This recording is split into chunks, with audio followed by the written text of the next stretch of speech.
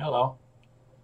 Let's have a study lesson or conversation about the two houses of Yisrael, or the two olive trees, and engrafting into one, the branches and the root.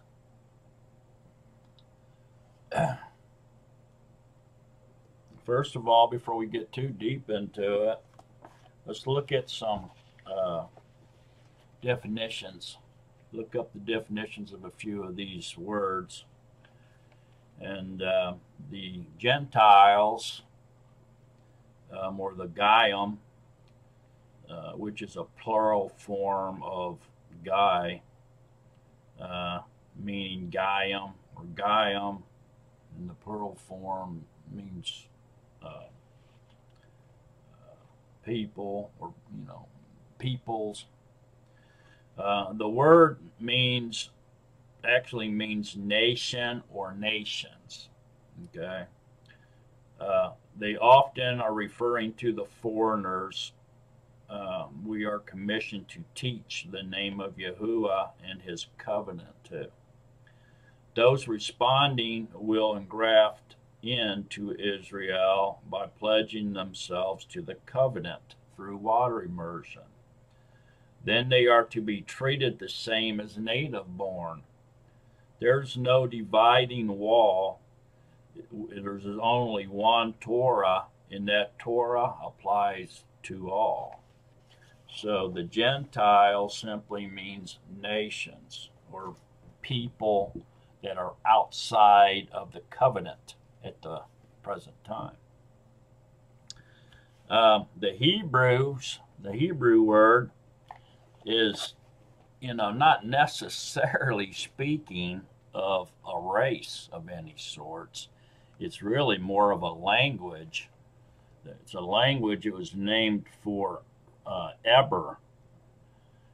Hebrew, the word Hebrew itself means over. Some say it means crossover, but really just simply means over. This is what is called the Lashon Kodesh, or set apart tongue, which will be restored during the 7th millennium reign of Yahusha. You can read Zephaniah 3:9. The word comes from Abraham's great-great-great-grandfather, Eber. It was the language our rabbi spoke to Shaul, or Paul, when he was thrown to the ground. In Acts 26, Paul explains to Agrippa that he heard a voice speaking to him in Hebrew. Actually, that's the only language Yehudim spoke to each other, except for those who were living in foreign lands or were in the dispersion. So Hebrew really is not a specific race, but it's a specific group of people speaking that language, okay, of Hebrew. It's a language, not really a race. And so Israel, or Yisrael, means ruler with Elohim. Shar, that's in the word Yisharal, okay, is the root word, which means rule. So Shar means rule. Yisrael, the whole word, means prince or ruler. It's the letter Y is a prefix meaning two, and the suffix al at the end refers to Elohim, all. So you say that, all. The meaning is, the full meaning is to rule with Elohim, to rule with Elohim, or prince ruling with Elohim. Many define it as to struggle or wrestle with Elohim, to contend or to fight or to wrestle with Elohim. Some said to define Israel that way. This elect group, Israel, is often referred to in Scripture as the bride or the Asha of Yahuah, the one body in covenant with him. So here we find out that the Gentiles are the people that are outside of the covenant, okay, with Yahuah, and Yisrael refers to a group of people that are in the covenant with Yahuah. So the Gentiles or foreigners that are outside of the covenant must become engrafted. So they must engraft into Israel or join, become in partakers, or come in the covenant. They have to come into the covenant, okay? Or perish without hope. You have to be in the covenant or you're going to perish without hope. Those engrafted are to be treated as the native born. So once somebody comes into the covenant, you're supposed to treat them as though they have always been in the covenant. They're part of the family, and basically can't shun them, ignore them, treat them disrespectfully, show partiality toward others that have been in the covenant longer, that you know better. That's a sin. You can't do that. Ruth did this. Ruth engrafted into Israel, being a former Moabite, and became the great-grandmother of King David, and she is named in the genealogy of Yahusha.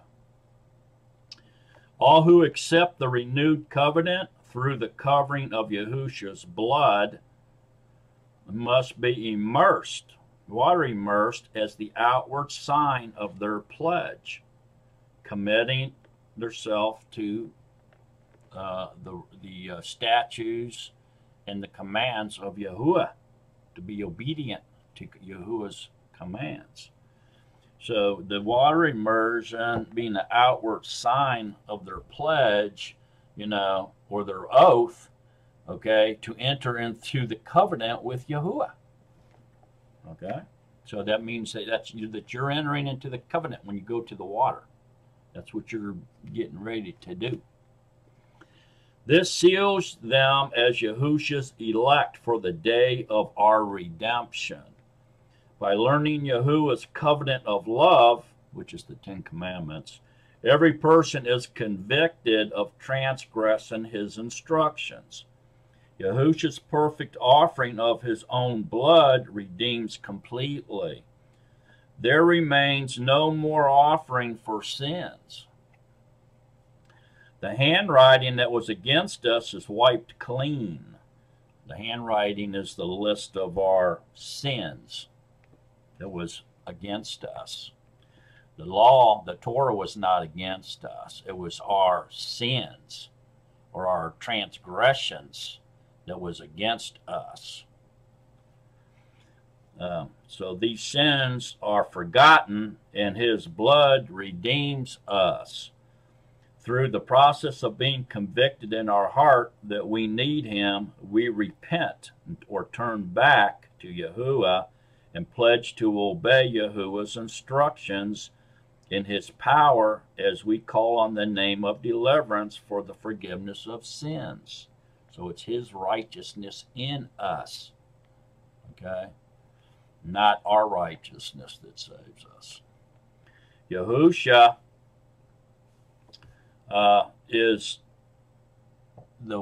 indwells us, and so since he's in us, his righteousness, okay, is what gives us the power and the right to be delivered, okay? Yahusha is our rock and our redeemer, okay? He's our deliverer. He's the rock that we call on and rely upon. He has become our intercessor, our mediator of the covenant. And so the only other thing really there is that, Jacob, and when he wrestled with Elohim, he was renamed Yisrael. Okay, that's where the name actually came from. And that's why a lot of people, even Scripture itself says that he's called that because he wrestled with Elohim, or saw Elohim and lived. He actually lived. So we can read about that in Genesis. It's in Genesis 32 and verse 28. It says, "And he said, your name is no longer Yaqub, or Jacob, but Yisrael, Yisharal, okay, Israel, because you have striven or wrestled with Elohim and with men and have overcome." That means you survived it, you lived, but he did come out of it with crippled, with a busted up hip. He limped for the rest of his life. And Jacob asked him, saying, "Please let me know your name." And he said, "Why do you ask about my name?" And he blessed him there. And Jacob called the name of the place Peniel, which means face of Elohim. "For I have seen Elohim face to face, and my life is preserved." That means he lived through it. Okay. The only other name really is Jews, or Yehudim, and that's one tribe. There's 12 tribes. Yehudim, or the Jews, is just one tribe out of the 12, and it became a separate house. Okay, later on, I'm not going to get into that too hard. I will in a little bit, but it just simply means Yehudim means worshipers of Yah. Yah's worshipers, or that's what it really means. Hallelujah means praise you, Yah. So Yehudim has been incorrectly, or it mutated to the word Jew, but it really means Yah, Yahudim, so worshipers of Yah, or Yah's worshipers. So the point here is since there's people that are living outside the covenant and people who are living inside the covenant, then they all have to come into the same covenant, okay? And so the ones that are outside have to engraft into the natural tree, or the people that are already in the covenant, which is called Yisrael, because they're in the covenant. They're Yahuwah's people, ruling with him. Okay, that's the point there. So we read that there's two houses. There's a house of Israel, and there's a house of Judah, or Yahudah. Okay. The house of Israel are basically the lost sheep, or the ones that are outside, living outside of the covenant. Okay, so they were run off. Yahuwah divorced them. They were run off. And now he's searching for the lost sheep, and he's calling them back into the renewed covenant. Okay, so although he divorced them, he did not take a new bride as to speak of, okay, but he has recounseled them back to himself, and with a renewed covenant, okay, which is through the blood atonement of Yahusha. And so anyway, the lost sheep are living among the scattered tribes, are living among the Gentiles, and they're all scattered. I don't know if there's really anybody that knows for sure, you know, that they're from one of the 12 tribes or not. I mean, maybe with all these DNA tests and everything they have nowadays, maybe they can do that. I don't know, but really, they were all scattered. You know, nobody remained there. You know, even the house of Yahudah, you know, they went into captivity over in Babylon too, and other places, and they didn't all come back either. Just a small percentage of the people came back after the Babylonian captivity. So they were all mixed up blood too, you know. So this kind of goes along with, you know, him telling Abraham that he would be a father of nations. Okay, so because his blood has been, he scattered that particular blood or flesh out into all the nations and intermingled with all the nations. Those are the lost sheep. Okay. There's several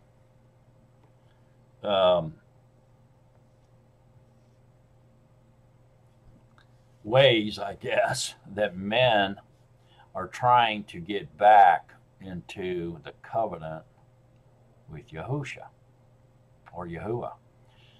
One way they're trying to do it is wrong.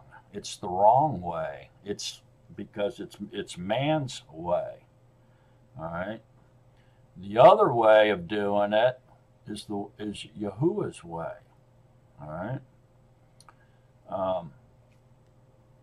The way to life is through truth. Okay.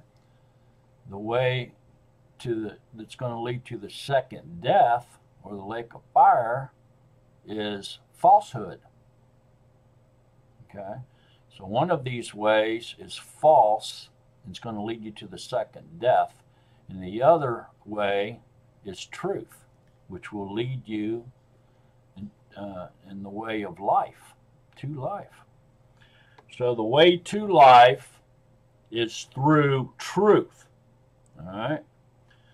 So the wrong way is called replacement theology or supersessionism. Okay. This way is wrong, and it doesn't work because it is simply not truth. It is merely men's way or men's teaching, and the underwriters of this replacement theology or this wrong way to seek deliverance is probably shatan himself, the devil and his demons. They're the underwriters of replacement theology. They hate Yahuwah's people. Okay. So how do we become Israel? How do we engraft into Israel or enter into the covenant? Okay, with the other people that are already in the covenant. So this is what we want to get focused on, because this is what's mostly the most important. But before we get going into that too deeply, let's take a look at a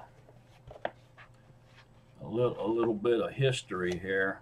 And one thing I'd like to say is, if you haven't got this book yet, you should get it. It's not perfect, but man, it really helps out a lot. And you can buy this off of Torah Zone. I think it's even on Amazon.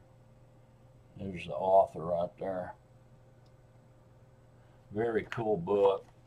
But basically, in the introduction, it says, this study will take you from Genesis to Revelations to show the future restoration of the two houses of Israel into one united kingdom under Messiah in the millennium reign.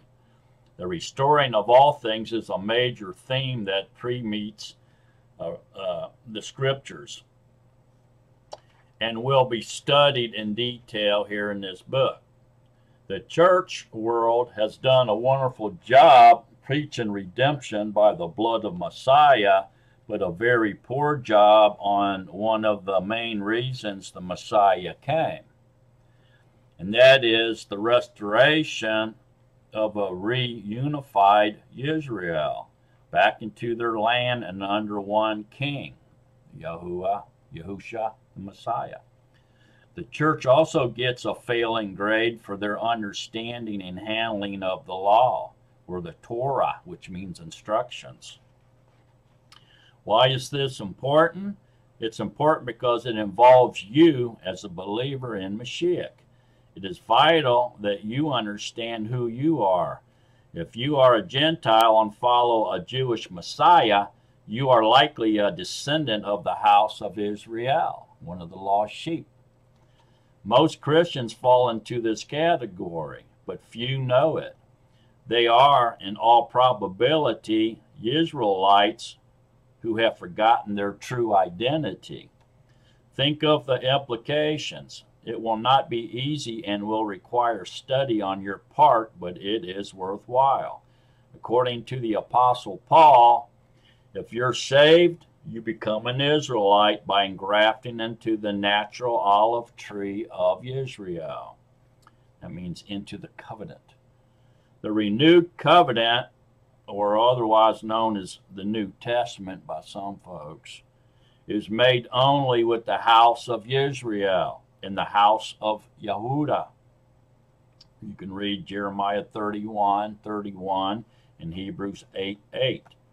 The covenant is not with anyone else but Israel. Israel is to be a people unto Yahuah forever. Read 2 Samuel 7:24. Yahuah only has one chosen people, and that is Israel. The church is not a separate entity and does not replace Israel.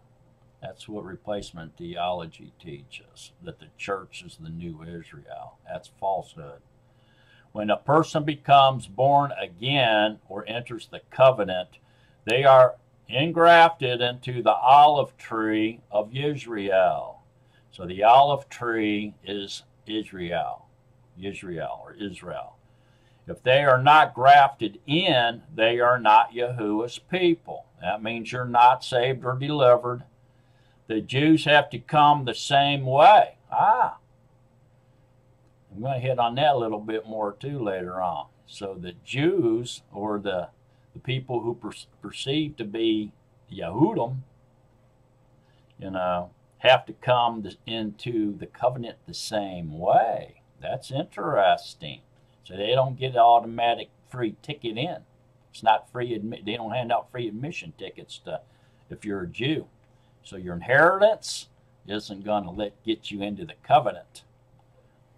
And although they have been broken off, they are grafted back in to the olive. They can be grafted back into the olive tree also. The bride of the Messiah is Yisrael and none other. No church, no religion, none of that. Okay, it's Yisrael. The house of Yahudah and the house of Yisrael, otherwise known as Ephraim, are called a green olive tree.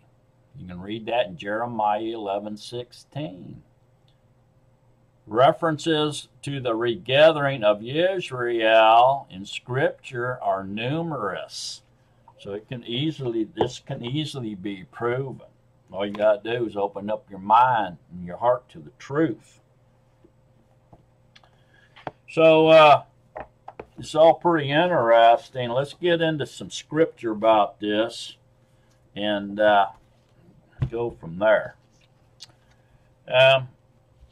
Let's go to Jeremiah 3, verse 6. It says, "And Yahuah said to me in the days of Yashayahu the sovereign," Yashayahu the sovereign or king, "Have you seen what backsliding Yisrael has done? She has gone up on every high mountain and under every green tree, and there committed whoring. And after she had done all these, I said, Return to me. But she did not return. And her treacherous sister, Yahudah, saw it. And I saw that for all the causes for which backsliding Yisrael had broken wedlock, I had put her away and given her a certificate of divorce. Yet her treacherous sister, Yahudah, did not fear, but went and committed whoring too. And it came to be through her frivolous whoring that she defiled the land and broke wedlock with stones and wood," idolatry. "And yet for all this, her treacherous sister Yahudah has not turned to me with all her heart, but falsely, declares Yahuah. And Yahuah said to me, Backsliding Israel has shown herself more righteous than treacherous Yahudah. Go and proclaim these words toward the north and say, Return, O backsliding Israel, declares Yahuah. I shall not look on you in displeasure, for I am kind, declares Yahuah, and I do not bear a grudge forever. Only acknowledge your crookedness, because you have transgressed against Yahuah, your Elohim, and have scattered your ways to strangers under every green tree, and you have not obeyed my voice, declares Yahuah." So they started practicing idolatry. "Return, O backsliding children, declares Yahuah, for I shall rule over you, and shall take you, one from a city and two from a clan, and shall bring you to Zion. And I shall give you shepherds according to my heart, and they shall feed you with knowledge and understanding.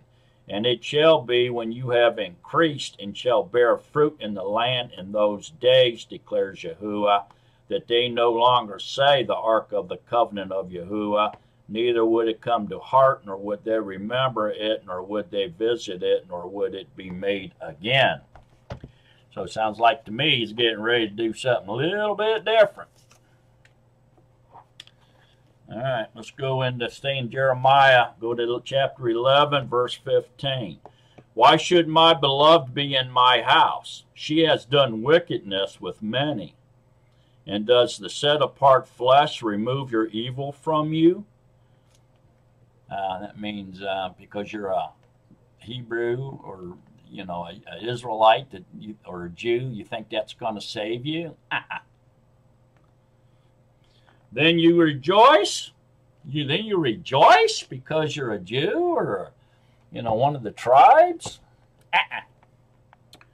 Yahuah has named you green olive tree, fair, of goodly fruit. With the noise of a great sound he has set it on fire, and its branches shall be broken. And Yahuah Sabaoth, who planted you, has spoken evil against you for the evil of the house of Israel and of the house of Yahudah, which they have done against themselves to provoke me by burning incense to Baal.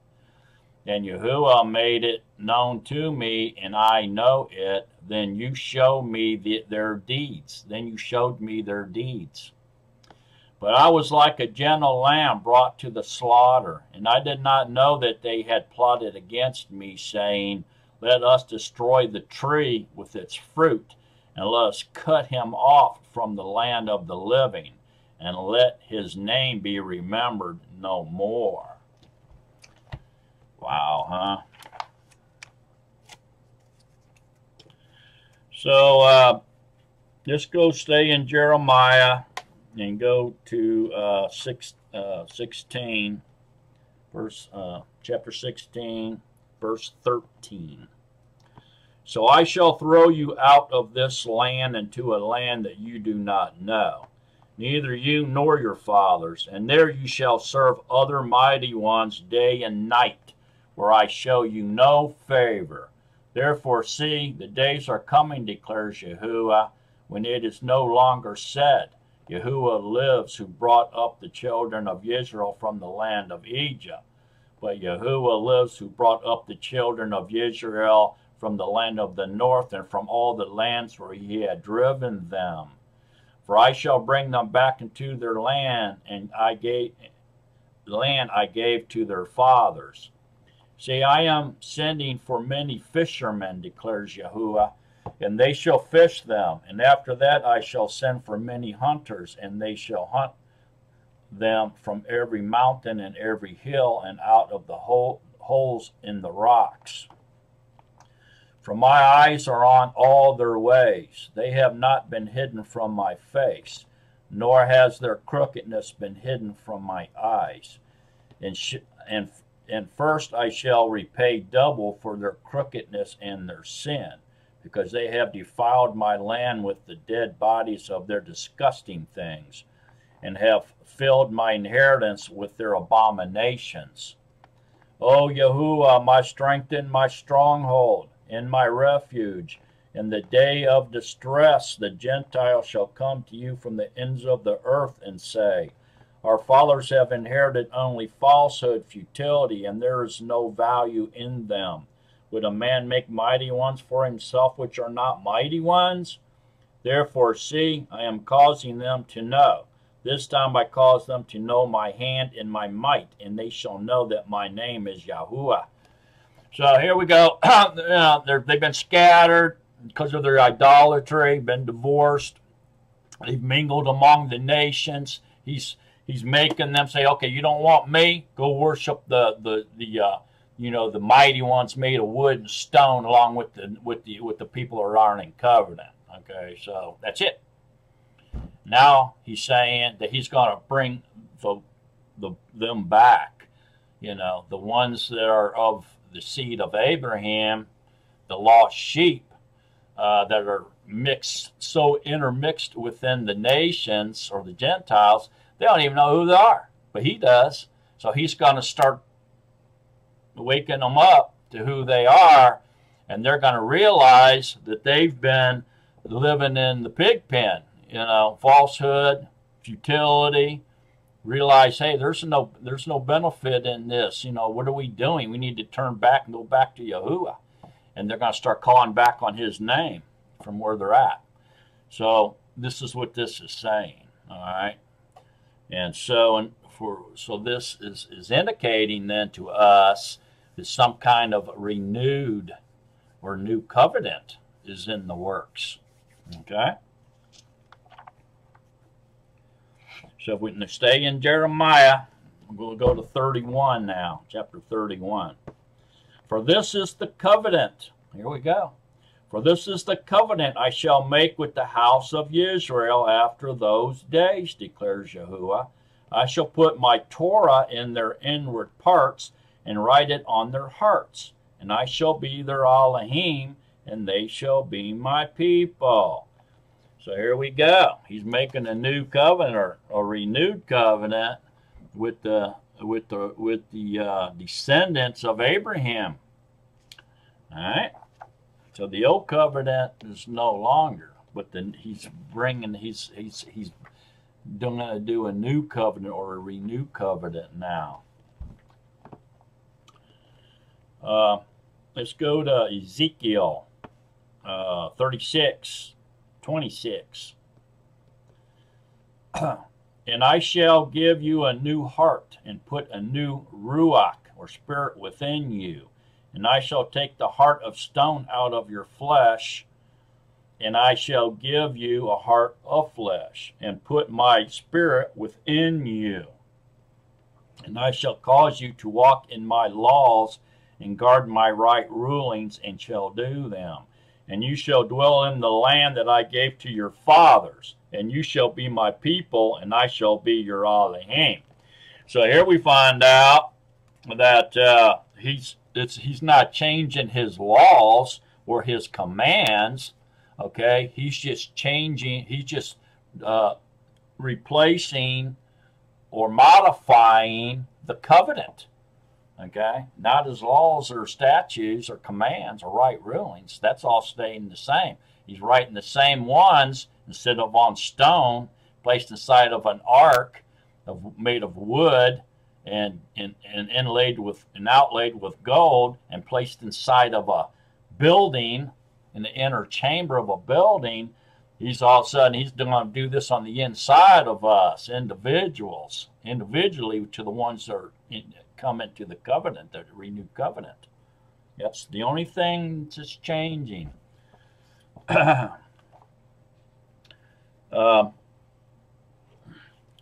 So let's get into that just a little bit. Go to John 3:5.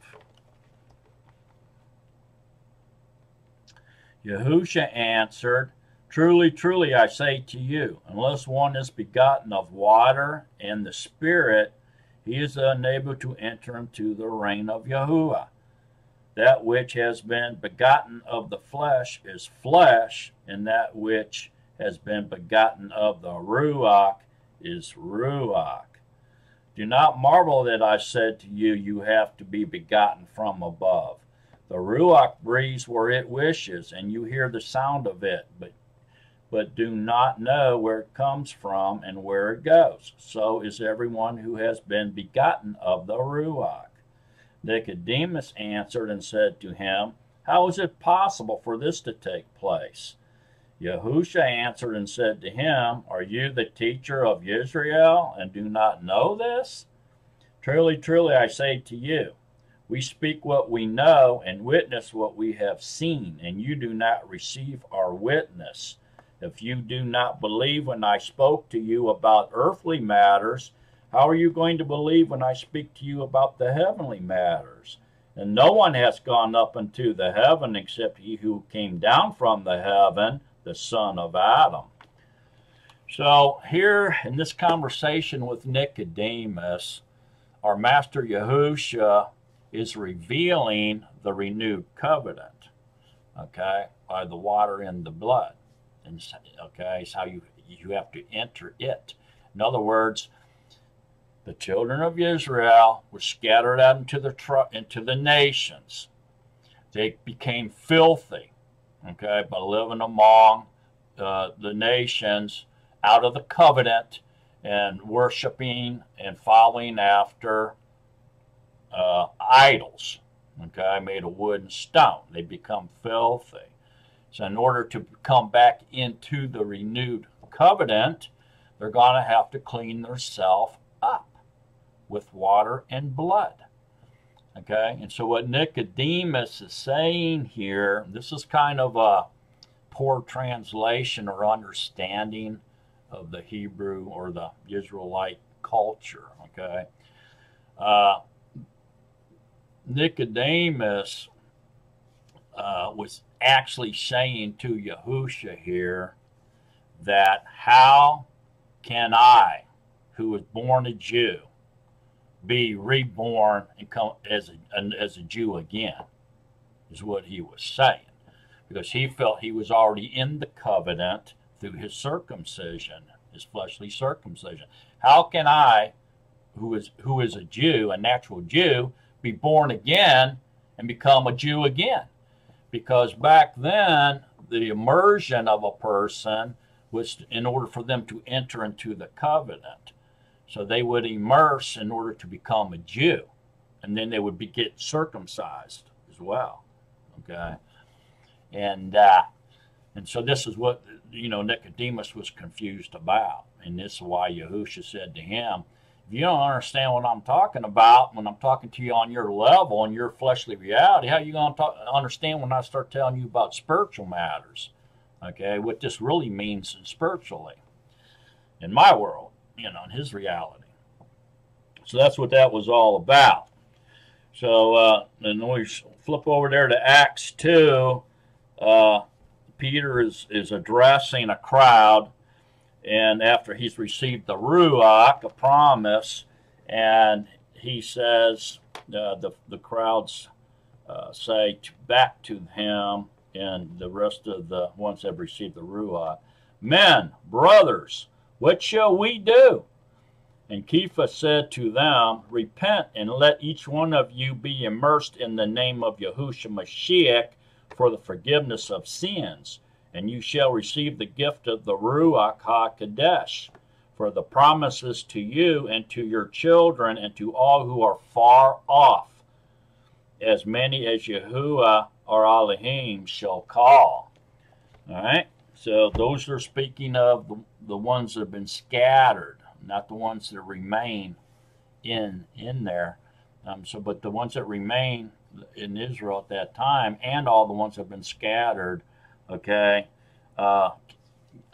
he's trying to tell them it doesn't matter if you're here, if right now, if you're living, right here in Israel right now, and you know that you're a Jew, or if you're scattered and you don't know you're a Jew, don't matter. You have to enter the covenant the same way, by water immersion.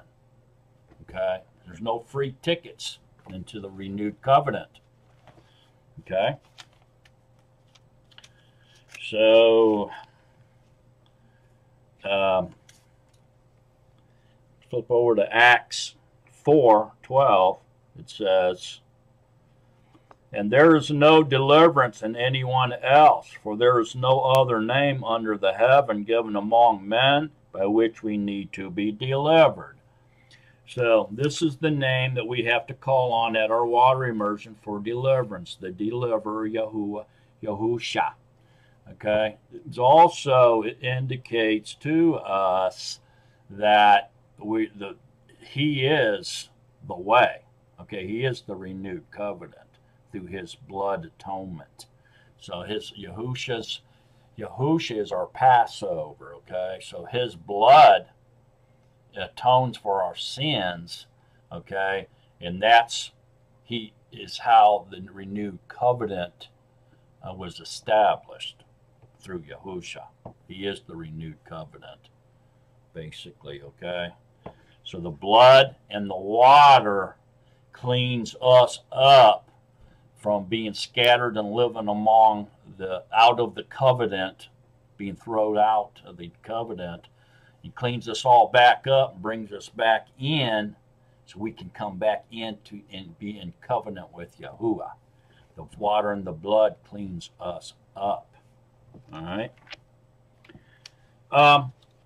Proof of this basically is that the Jews have to do the same thing. A lot of people think, if you're a Jew, you don't have to be water immersed. That's just for the Gentiles. And that's not true. It's for anybody that wants to enter into the covenant with Yahuah. You have to go through the same process. There's only one process, one deliverer, one Torah. Okay? There's no difference between Jew or Gentile. Okay? I'm going to get into the how we en-graft, or how we get back into the covenant or enter the renewed covenant here in a little bit. But for now, let's look at an example of a Jew, if you will, that actually went through this process.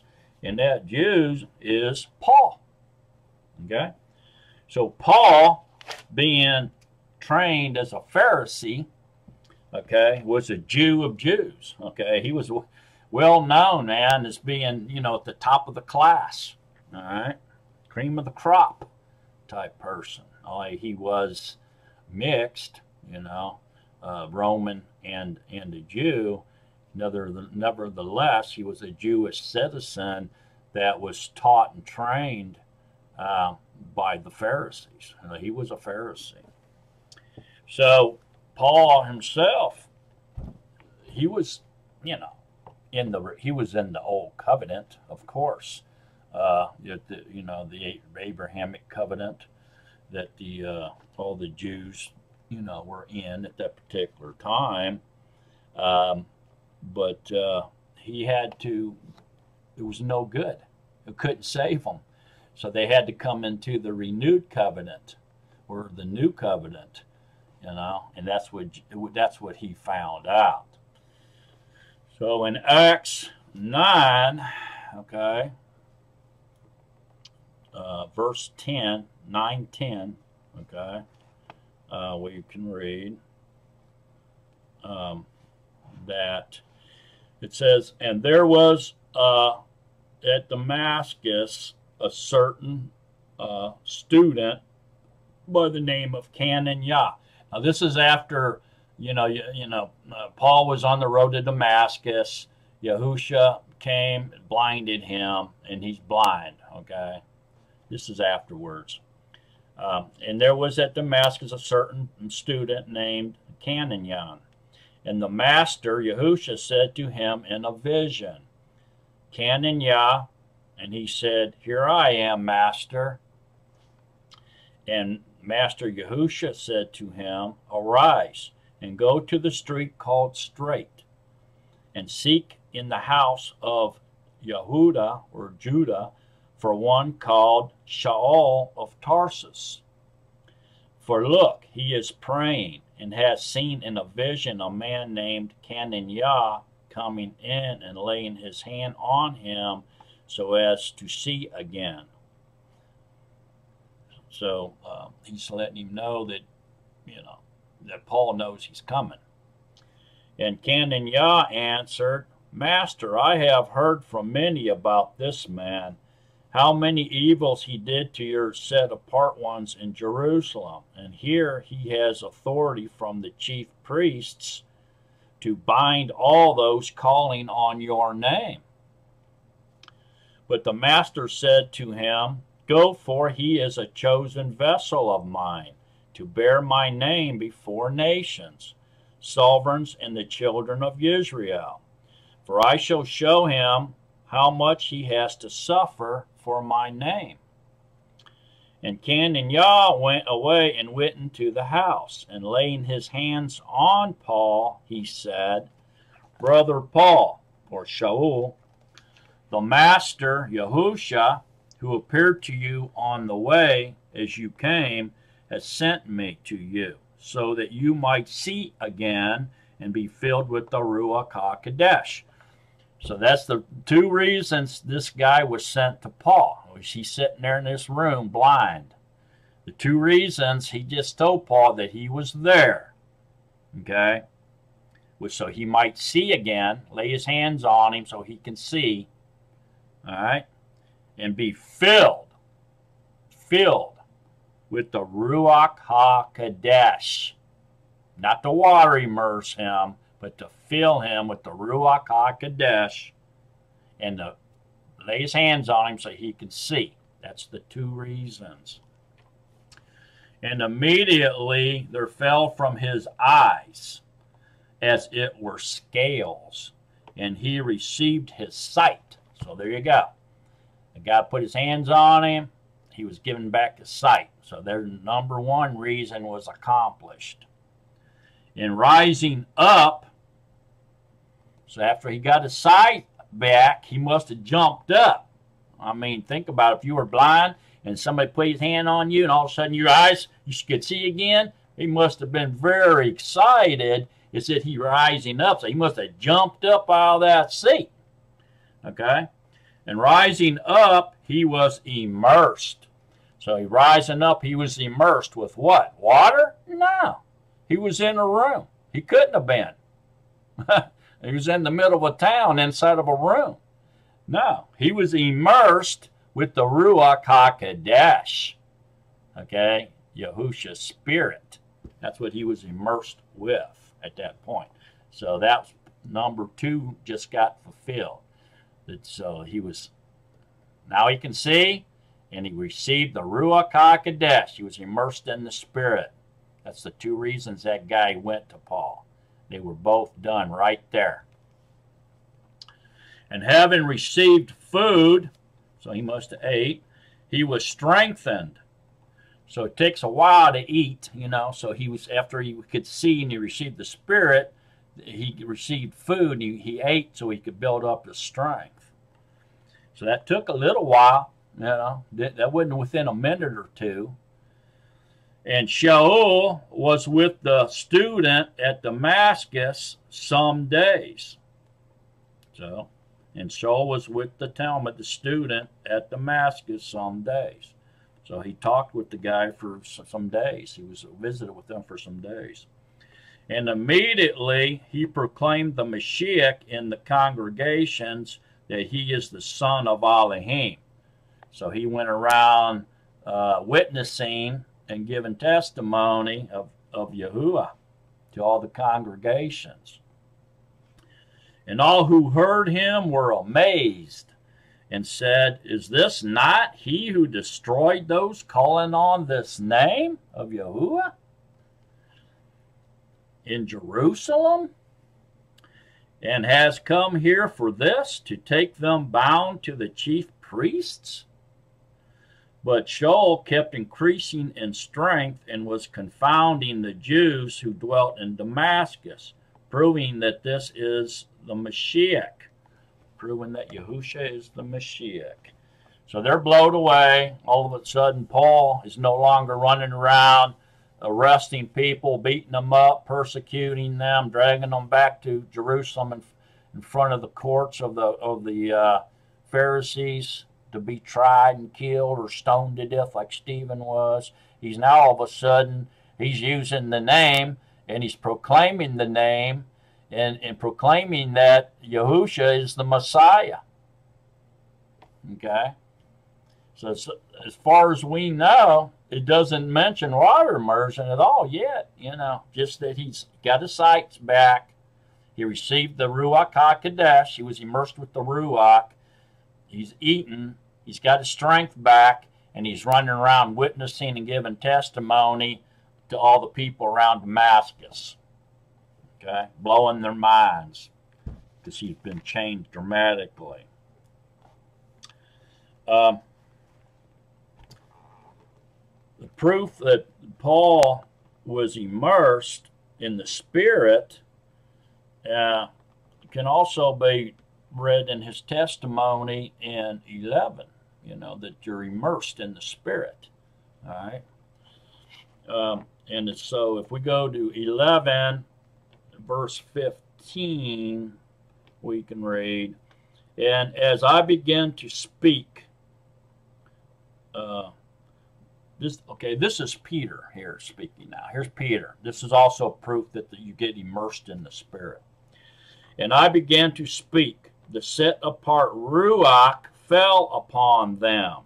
As I began to speak, the set-apart Ruach fell upon them as upon us at the beginning. So Peter's describing what he saw happen to the nations, okay, or the people that are out of the covenant. "And I remembered the word of the Master, how he said, Yahuchanan, the immerser, indeed immersed in water, but you shall be immersed in the Ruach HaKodesh." See that? So he's comparing to being immersed in water and being immersed in the Ruach HaKodesh. "So if Elohim gave them the same gift as he gave us when we believed on the Master Yahusha, Mashiach, how was I able to withstand Elohim? And having heard this, they were silent and praised Elohim, saying, Then Elohim has indeed also given to the nations repentance to life." In other words, repentance to life means that they can come and graft into the renewed covenant as well. All right. So these Yehudim that Peter is talking to, including him, have already received the Ruach, and they've already entered into the renewed covenant through the Messiah. And now they're being woke up to the fact that the people that are outside of the covenant, even into the nations, as far as the nations, is able to come into the renewed covenant, okay, through immersion, through their repentance, and their immersion with water, and the immersion of the Ruach HaKodesh. They're waking up to that, and they're starting to get it.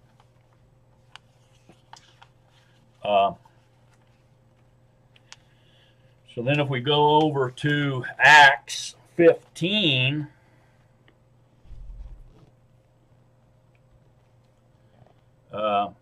we can start with verse 14.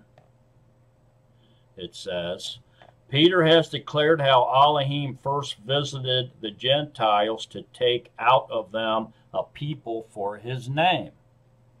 And the words of the prophets agree with this, as it has been written, After this I shall return and rebuild the booth of David, which has fallen down, and I shall rebuild its ruins, and I shall set it up, so that the remnant of mankind shall seek Yahuah, even all the Gentiles on whom my name has been called, says Yahuah, who is doing all this. He's doing all this, who has made this known from old. Therefore I judge that we should not trouble those from among the nations who are turning to Elohim, but that we write to them to abstain from the defilements of idols, and from whoring, and from what is strangled, and from blood. For from ancient generations, Moses has in every city those proclaiming him, being read in the congregations every Shabbat. So here we find out that the council in Jerusalem, led by Yahusha's brother James, has come to the conclusion that the renewed covenant is not just for the children of Israel any longer. It's not for the Jews or the 12 tribes any longer. It's for everybody. And they've come to that realization. Boom, lights came on, okay? And so what they're saying is, look, this doesn't have anything to do with being a Jew anymore, being of the flesh, or our fleshly inheritance. This has something to do with a renewed covenant, something different, okay? And so we all, everyone is involved or can enter into this covenant. It's not just for an isolated group of people anymore. And this is what they're coming into realization of. But what they're saying here is, okay, we understand that this is not just for us, but these people who are unclean have been living an unclean lifestyle in the nations that have been worshiping idols and living filthy, okay, partakers of the world. Go tell them to stop doing that. They have to stop worshiping idols. They can't sacrifice animals and blood to these idols and be drinking that blood, or eating meat that's, giving thanks and, and praying for idols for thanks for thanking them or praising them with this food and then eating it, and going around whoring, doing all this fornication and idolatry and all this other stuff, and not to be eating anything that's strangled, strangle it and then eat it, or drink its blood, because this is like what, witchcraft and idolating, all this is about. They do all this voodoo stuff, they cut chickens' heads off and drink the blood, they're saying you can't be doing that. Okay, you have to stop doing what you were taught to do from a babe and start obeying. If you're going to enter into the covenant, you got to stop doing that. And then go to the synagogues or the congregations on the Sabbaths where they're reading the Torah, which is Moshe, is being read, and learn more and more and more and what's going on about Yahuah and about the covenant that you're entering. Study, So we'll continue here. I'm going to show you a few pictures, then we're going to continue on. Very important subject. Stay with me.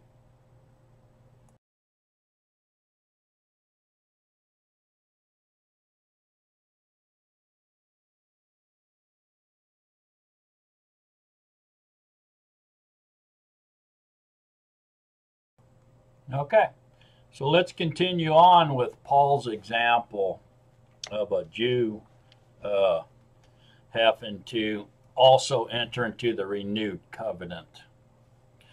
You can go to Acts 22, verse 6. And I also believe that this is evidence of a self-immersion. I believe Paul did a self-immersion. Okay. It says, and it came to be as I was journeying, this is Paul talking, actually talking to a crowd of people. And it came to be as I was journeying and coming near Damascus about noon, abruptly a great light shone around me out of the sky, and I fell to the ground and heard a voice saying to me, Shaul, Shaul, why do you persecute me? And I answered, Who are you, Master? And he said to me, I am Yahusha of Nazareth, whom you persecute. And those who were with me indeed saw the light and were afraid, but they did not hear his voice speaking to me. And I said, What shall I do, Master? And the Master said to me, Rise up, go into Damascus, and there you shall be told all that you have been appointed to do.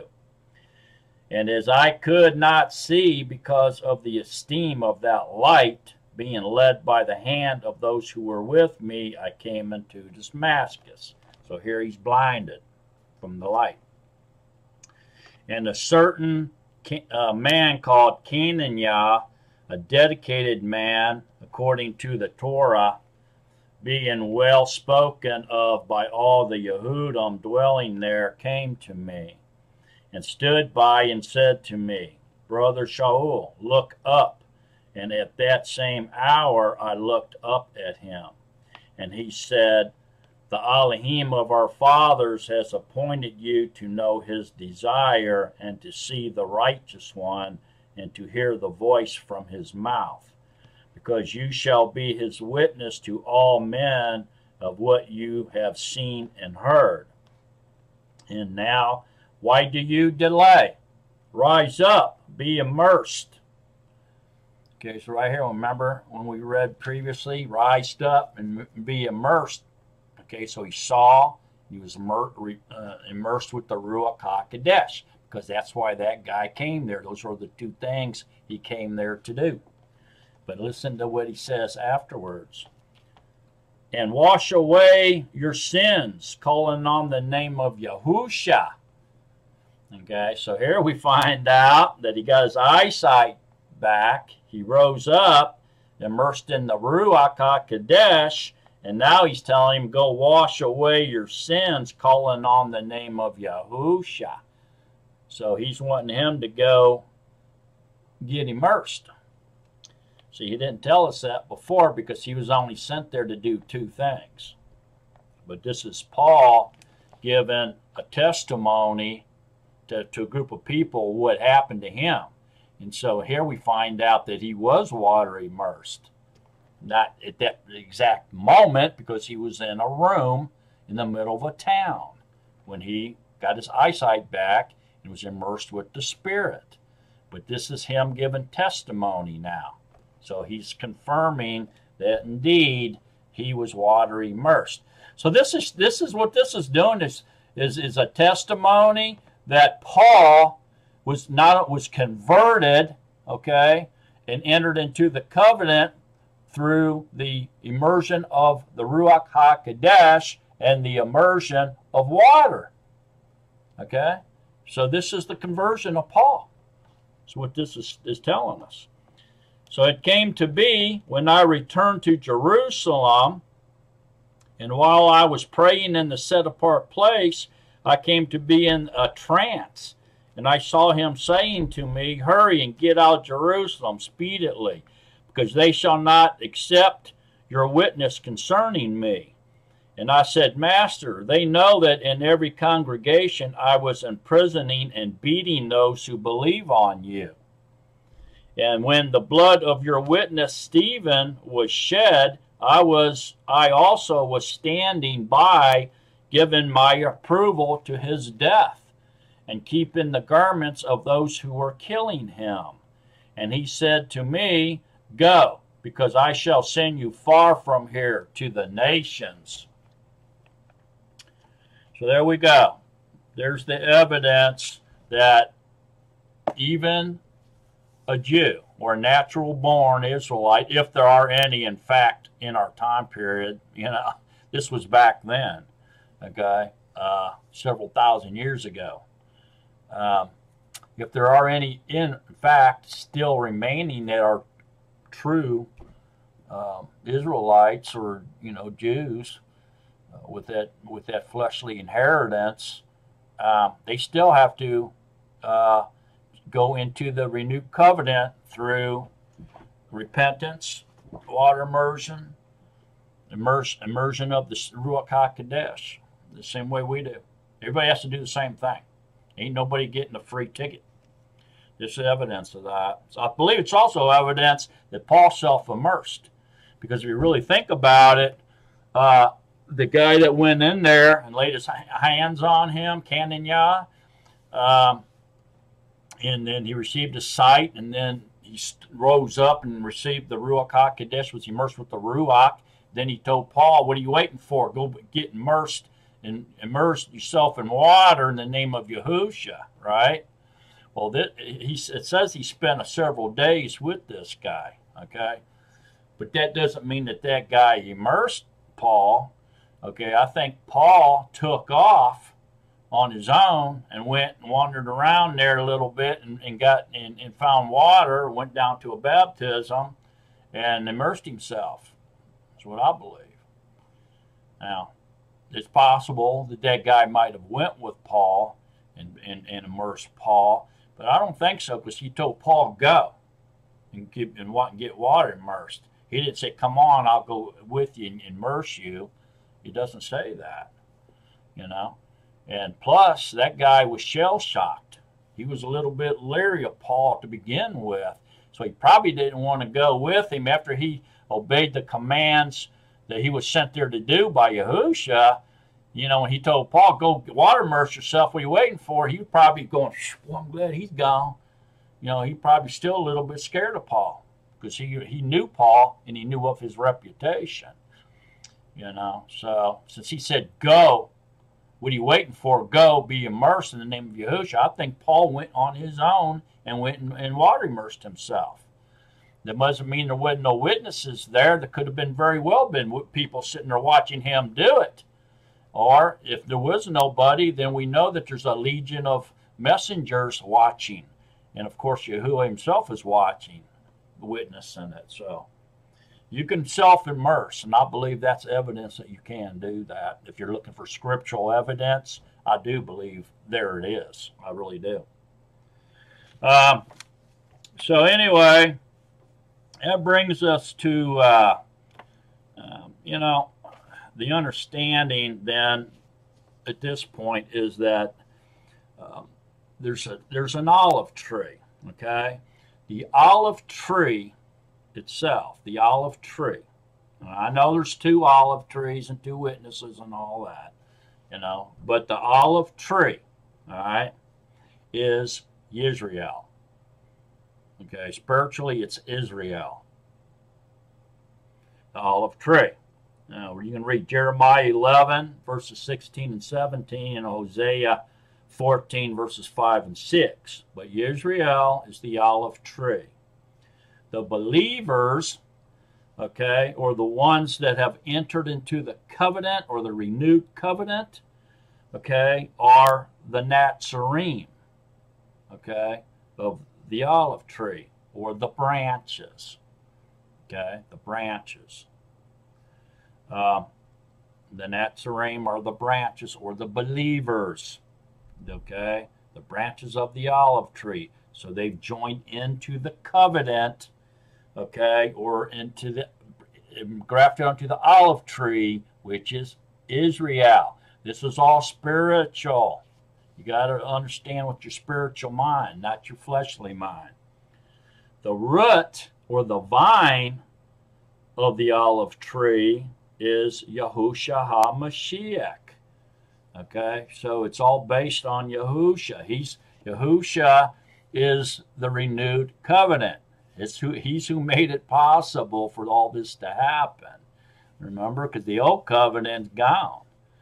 He divorced them, so he's bringing them back from out of the filthy pig pen of the world, okay, back into a renewed covenant under the same statutes, laws, right rulings, same everything, okay, except his covenant is renewed in a different way. All right, it's a renewed covenant. So Yahushua Mashiach is the root or the vine of the olive tree. You can read Isaiah 11:10, Revelations 5:5, and Revelations 22:16. All right, so there's what we need to get this vision. Big old olive tree, okay? The olive tree itself is Yisrael. The branches are the natsarim, or the believers, those who have entered into the covenant with Yahuah. The roots, or the vine of the olive tree, is Yahusha HaMashiach. Okay, so what you're doing is we're grafting into him. Okay, he's the source of our supply. The roots, the vine. Without him, branches will die, wither and die if the roots cut off. You can't live without the root or the vine, so that's Yahusha. That's all spiritually. So I guess we need to kind of understand a little bit about what the renewed covenant is a little bit more. So in order to do that, let's jump to Romans 8 real quick, if you will. Verse 5 says, "For those who live according to the flesh set their minds on the matters of the flesh, but those who live according to the Ruach, the matters of the Ruach. For the mind of the flesh is death, but the mind of the Spirit, or Ruach, is life and peace. Because the mind of the flesh is hatred towards Yahuah, for it does not subject itself to the Torah of Yahuah, neither indeed is it able. And those who are in the flesh are unable to please Yahuah." So if you find yourself not being able to obey the commandments, or not loving the commandments, or not believing, you were thinking and teaching that the commandments are obsolete or abolished or something like that, then apparently you're in the mind of the flesh. That's what Scripture just told us. You're living in the flesh. You're not living in the spirit and truth. If you're teaching people that, or if you find those 10 commandments to be repulsive or of no value, you're in the mind of the flesh. Read it yourself. Romans 8. "But you are not in the flesh, but in the Spirit, if indeed the Ruach, or Spirit of Yahuah, indwells you. And if anyone does not have the Ruach of Mashiach, this one is not his. And if Mashiach is in you, living in you, the body is truly dead on account of sin." So you can't save the body. Even if he's living in you, that body's still condemned to death. You can't save your flesh. I was telling you. "But the Ruach is life on account of righteousness." So your inner being, your Ruach, your spirit, or your inner man, or your soul, is it still can be delivered, okay? And it's given, you can receive life. You're not going to be totally destroyed. You're going to be given another immortal body on account of righteousness, all right? So the inner being, which was made in the image or essence of Yahuah, is still on trial. When you enter the covenant, you're saving your inner being, not your flesh. Your flesh is gone on account of sin. It's saturated in sin, and sin can't be removed from your flesh. It's condemned to death, period. It will return to dust. In the Ruach of him who raised Yahusha from the dead dwells in you. So the Ruach who raised Yahusha's fleshly body from the dead is also the same Ruach that indwells you. So if it raised his fleshly body from the dead, he can raise your fleshly body from the dead. That's what this is telling you. He who raised the Mashiach from the dead shall also give life to your mortal bodies through his Ruach dwelling in you. So then, brothers, we are not debtors to the flesh, to live according to the flesh. For if you live according to the flesh, you are going to die. But if by the Ruach you put to death the deeds of the body, you shall live. For as many as are led by the Ruach of Yahuah, these are the sons of Yahuah. For you did not receive the Ruach of bondage again to fear, but you received the Ruach of adoption, by whom we cry out, Abba, Father. The Ruach himself bears witness with our Ruach that we are children of Yahuah. See? His Ruach himself bears witness with our Ruach that we are children of Yahuah. So he's living or sitting in our being. His spirit is in our spirit, sitting in our being. We have become our being has become his mercy seat. And of children, also heirs, truly heirs of Yahuah, and co-heirs with Mashiach, if indeed we suffer with him, in order that we also be exalted together. Okay, so this is explaining the renewed covenant, what's going on with the renewed covenant. Okay, let's now go to Romans 11. Not Romans 11. Go to Hebrews, and that would be Hebrews 8. I do believe. Let's see.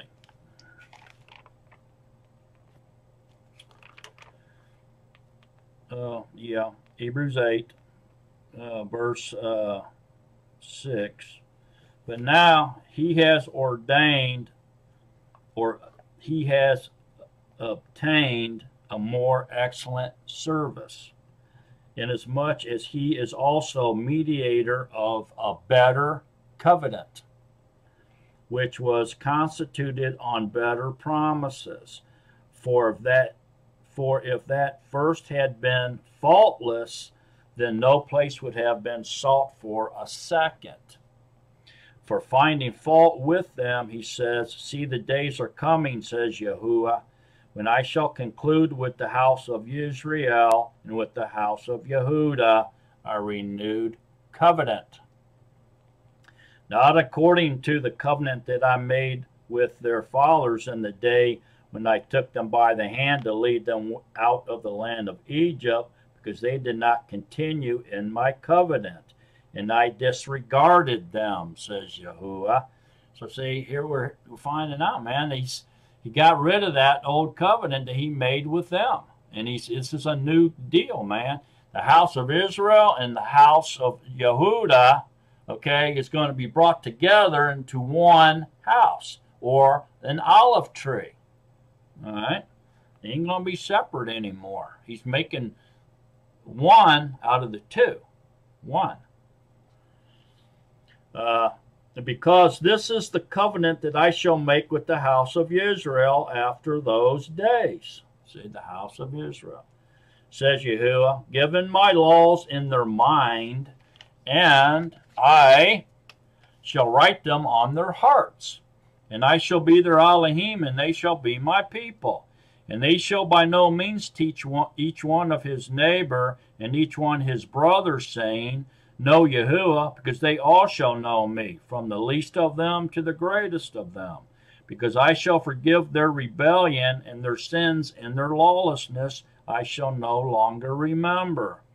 By saying renewed, he has made the first old. Now what becomes old and growing aged is near disappearing. And then in Hebrews 10, verse 14, we read, "For by one offering he has perfected for all time those who are being set apart.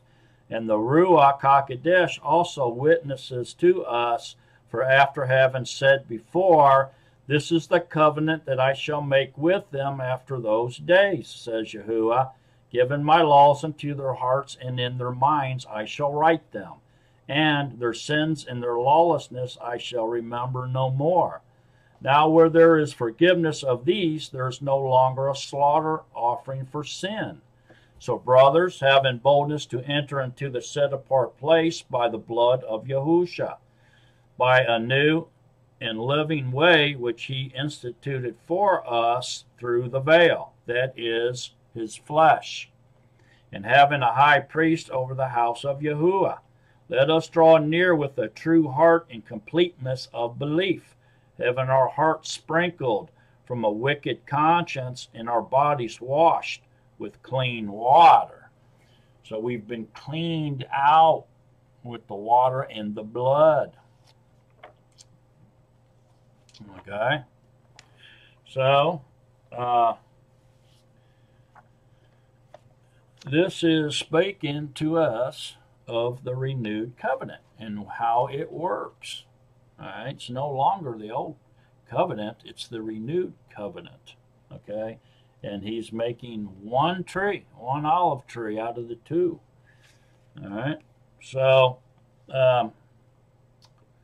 we can read about this in Ephesians 3. And if we just go to, let's go to Ephesians 2, first of all. Let's read Ephesians 2. And this is very important. Let's not skip it. Ephesians 2. "And you were dead in trespasses and sins, in which you once walked according to the course of this world." So you were in worldly, okay? Which is one of our enemies, the world. "According to the ruler of the authority of the air." The ruler of the authority of the air is Satan, shatan. That's another one of our enemies. "Of the mind that is now working in the sons of rebellion." So they're in the mind of the flesh, or the mind of, being controlled by the spirit of the delusion. "Among whom also we all once lived the lusts of our flesh." The lust of our flesh. There's our third enemy. So the world, Satan and his demons, and our flesh. That's who we battle against every day, basically, especially the flesh and the world. "Doing the desires of the flesh and of the mind, and were by disposition children of wrath." That means we were heading for the second death, as also the rest. Everybody else is too. "But Yahuah, who is rich in compassion, because of his great love with which he loved us, even when we were dead in trespasses, made us alive together with Mashiach. By favor you are being delivered. By favor you are being delivered. And raised us up together and made us sit together in the heavenlies in Mashiach Yahusha, in order to show in the coming ages the exceeding riches of his favor and kindness toward us in Mashiach Yahusha. For by favor you have been delivered through belief, and that not of yourselves. It is the gift of Yahuah. It is not by works, so that no one should boast." Now, works here, okay, means deliverance through human effort. To continue to break Yahuwah's Torah, thinking obedience is works, is lawlessness, and sin is lawlessness. All right. So you can't obtain deliverance by works, okay, by doing any human effort is what it means. It's a gift of Yahuah. For we are his workmanship, created in Mashiach Yahusha to good works, which Yahuah prepared beforehand that we should walk in them. And that's his Torah, or his 10 Commandments. That's what he's talking about. Therefore, remember that you, formerly Gentiles in the flesh, who are called the uncircumcision by what is called the circumcision made in the flesh by hands, that at that time you were without Mashiach, excluded from the citizenship of Yisrael, and strangers from the covenants of promise, having no expectation and without Yahuah in the world. So you are out of the covenant. If you're out of the covenant, you're heading for the second death. You got to enter the covenant.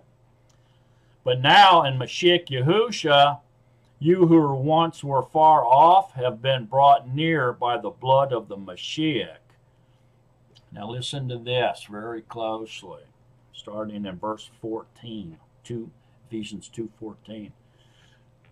For he is our peace, who has made both one, and having broken down the partition of the barrier, having abolished in his flesh the opposition, the law prescribed in procedures, so as to create in himself one renewed man from the two, thus making peace with Yahuah, and to completely restore to favor both of them to Yahuah in one body through the stake, having destroyed the opposition by it, making the two olive trees one.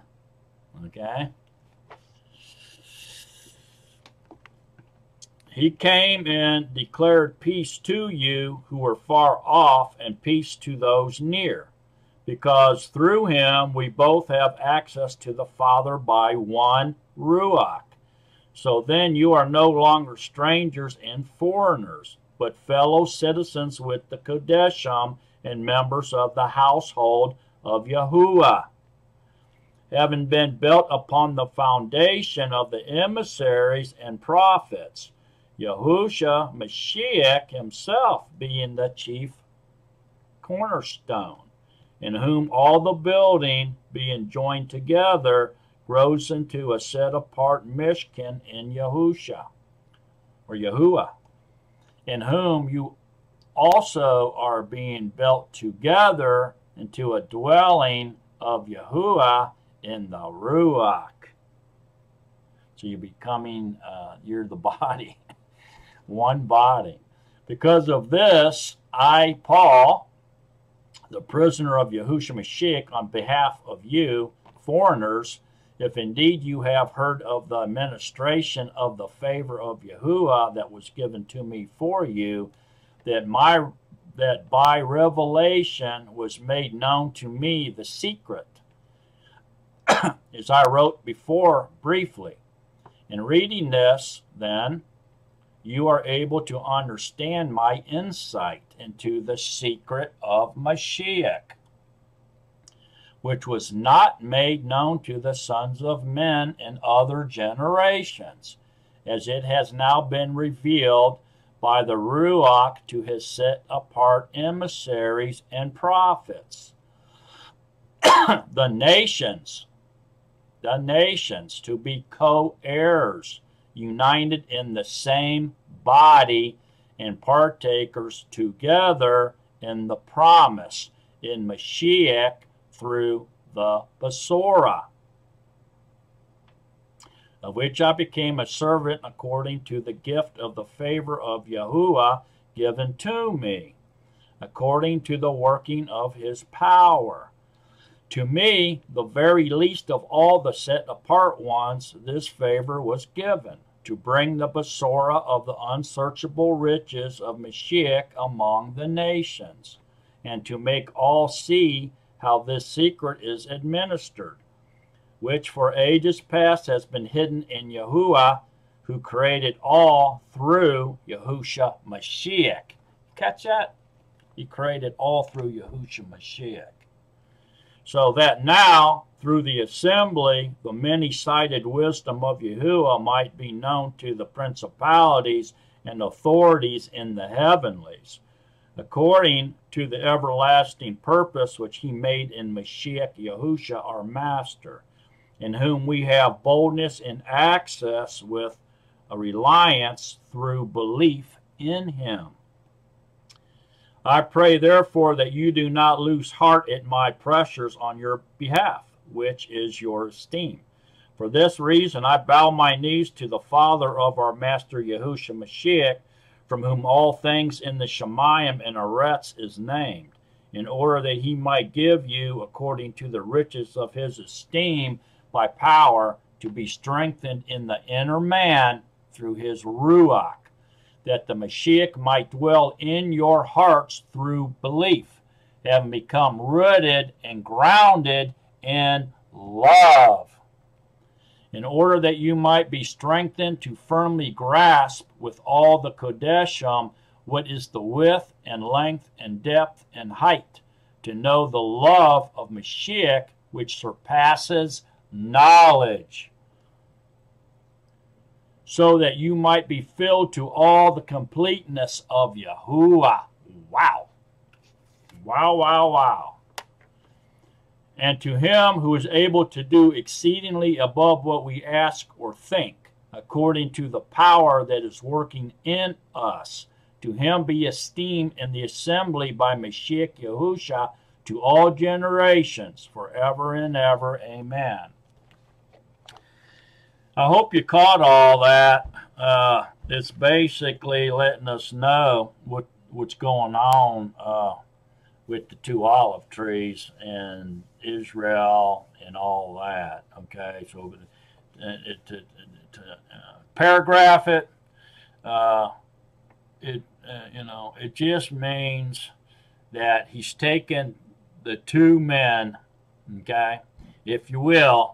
All right, the Jews, or the Orthodox Jews, and the Christians, all believers, and he's taken the truth out of both of them, and he's putting all the truth together and completing the truth within one man. He's making one man out of the truth in both trees, out of the good fruits, and making one tree, Yisrael, one olive tree, with Messiah being the vine or the roots.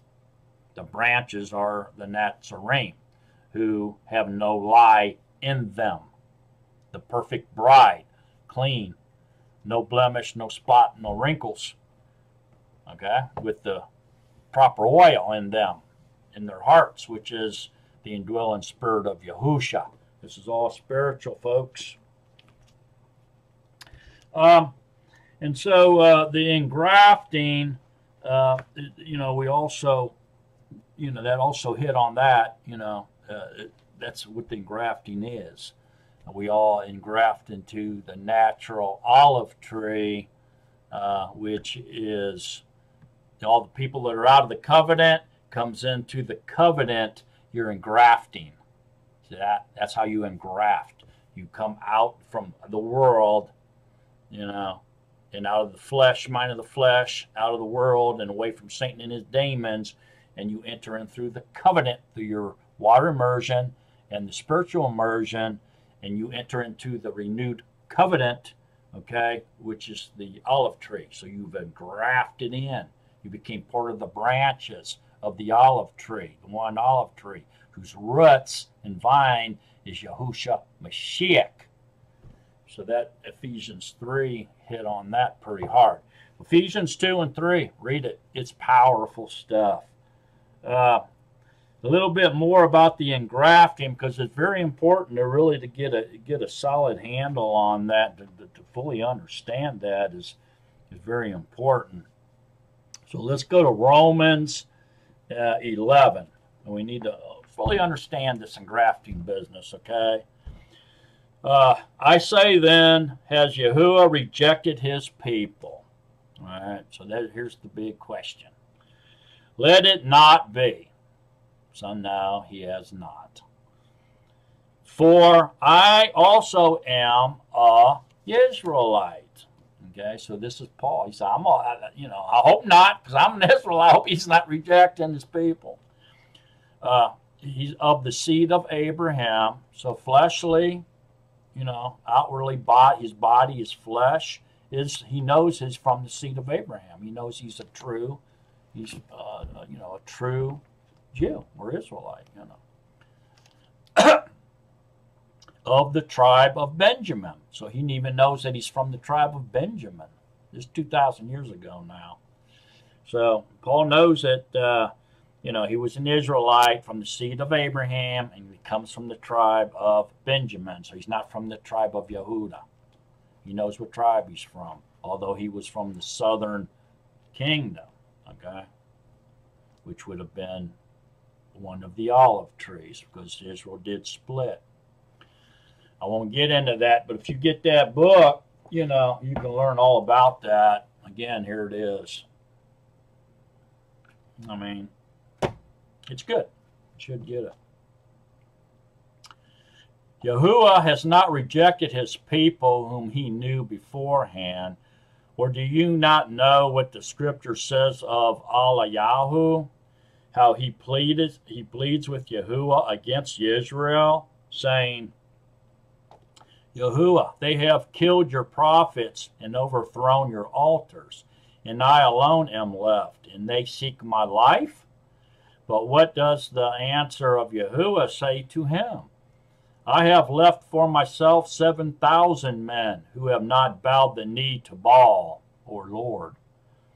So therefore also, at this present time, a remnant according to the choice of favor has come to be. And if by favor, it is no longer of works. Otherwise, favor is no longer favor. And if it is works, it is no longer favor. Otherwise, work is no longer work. So in other words, you can't get rid of your sins by animal sacrifices, or you can't earn your way into the covenant by doing good works, good things. Okay, this is what he's saying here. What then? Israel has not obtained what it seeks, but the chosen did obtain it, and the rest were hardened. So the elect did get it, receive it, and enter into the renewed covenant, but the rest were still hardened. The world's hardened. Okay. As it has been written, Yahuah has given them a Ruach of deep sleep, or delusion. Eyes not to see, and ears not to hear, to this day. Daud also says, let their table become a snare, and for a trap, and for a stumbling block, and a recompense to them. Let their eyes be darkened, not to see, and bow down their back always. I say then, have they stumbled that they should fall? Let it not be. But by their fall, deliverance has come to the nations, to provoke them to jealousy. And if their fall is riches for the world, and their failure riches for the nations, how much more their completeness? For I speak to you, the nations, inasmuch as I am an emissary to the nations, I esteem my service.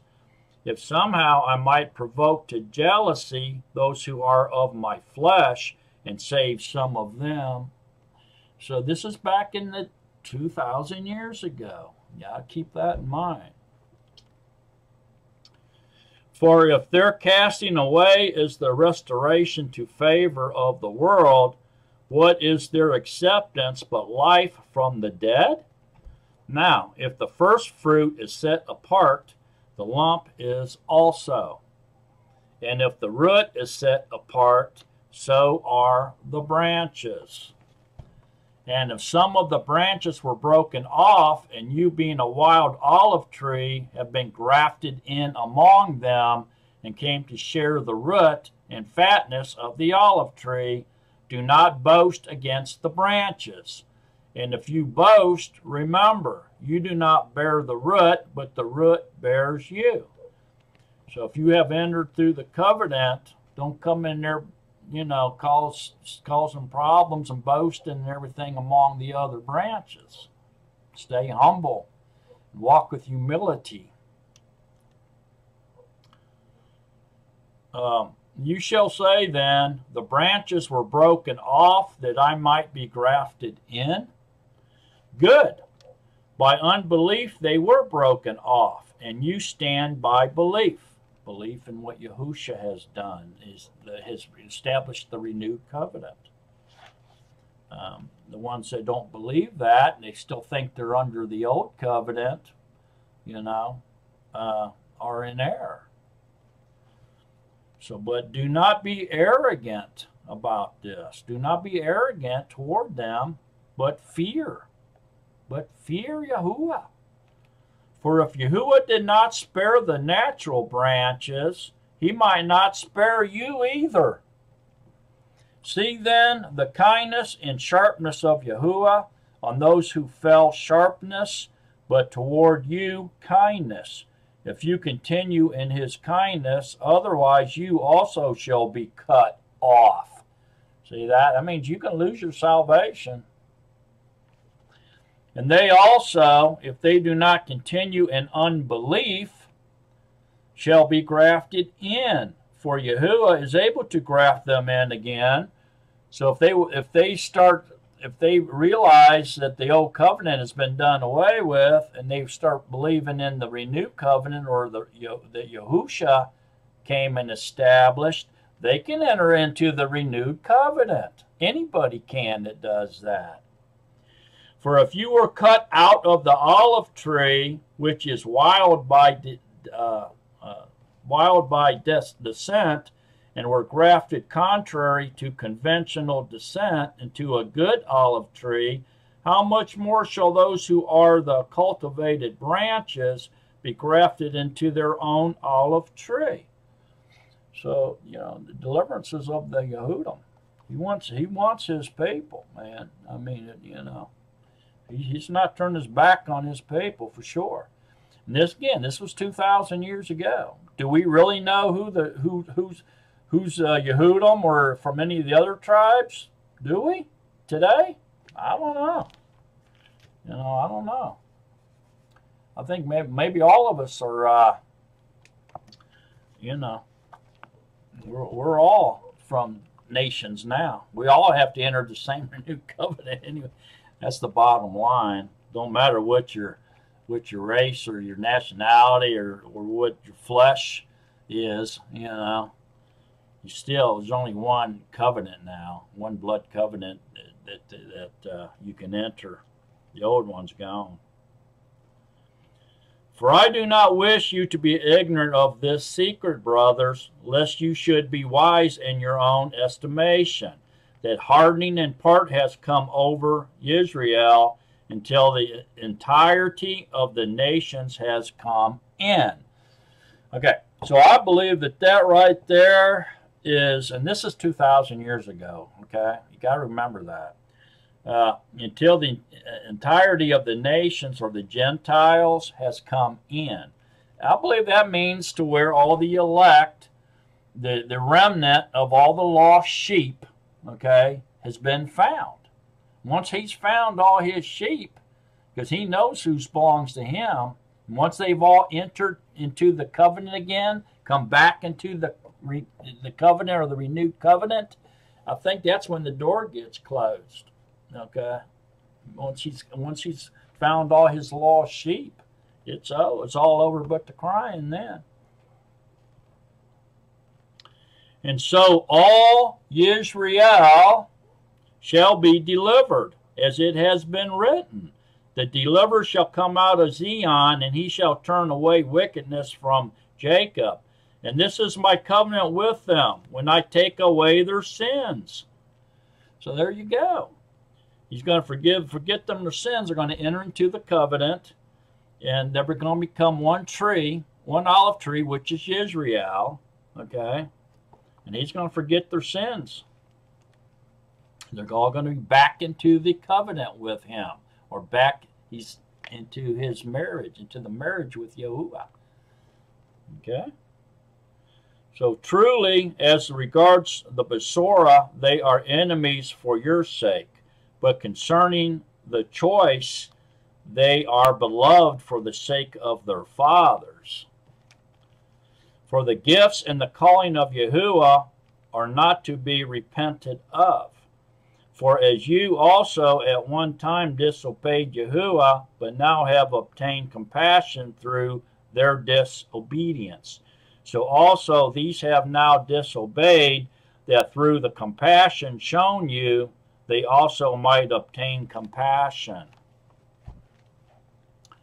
For Yahuah has shut them all up to disobedience, in order to have compassion on all. Oh, the depths of riches and wisdom and knowledge of Yahuah!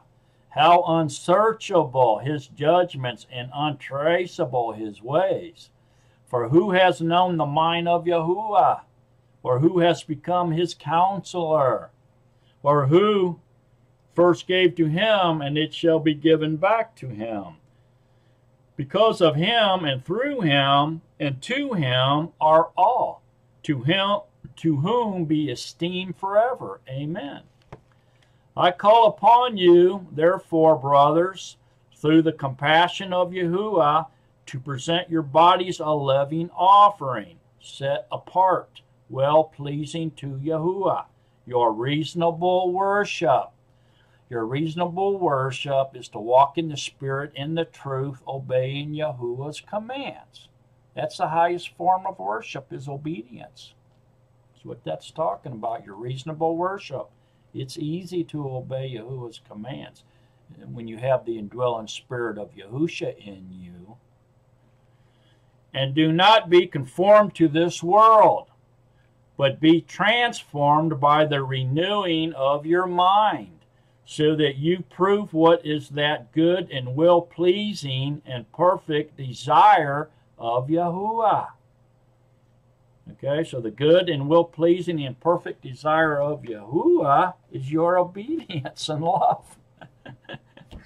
All right, so that pretty much, wraps that up. I mean, as far as Scripture goes.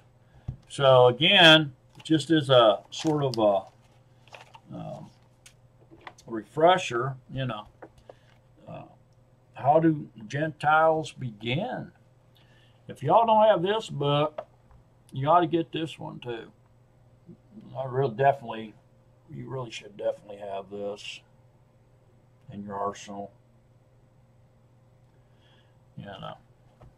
This is one of Lou White's books, but anyways, in page 144, if you do have it, it says in Acts 15, at the Jerusalem Council, the issue of fleshly circumcision, which or the sign of the land covenant, was debated and called a yoke that neither we nor our fathers have been able to bear.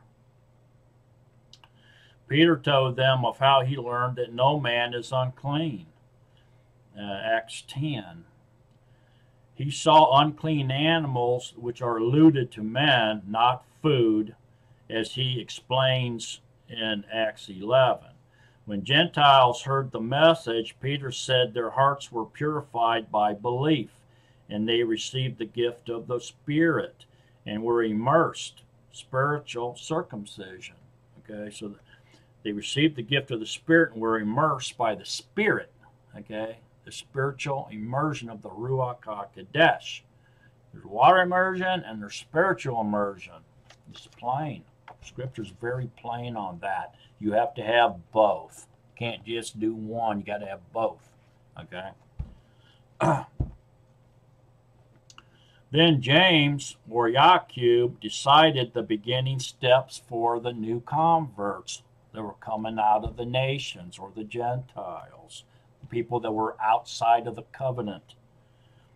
It is my judgment, therefore, that we should not make it difficult for the Gentiles who are turning to Elohim. They had no fleshly circumcision. That was the whole thing. say that the ones that were the natural olive tree, or the Jews, still was clinging to the old covenant. They thought that you had to enter Israel through fleshly circumcision. Okay? Also water immersion now, to enter there, but then you had to be circumcised. And that's what this big debate was all about. And Paul really struggled especially with the Jews, or the Israelites that were in dispersia, around the Mediterranean seaboard and in Asia. He just fighting with them over that. He was trying to explain to them, no, the old covenant's gone.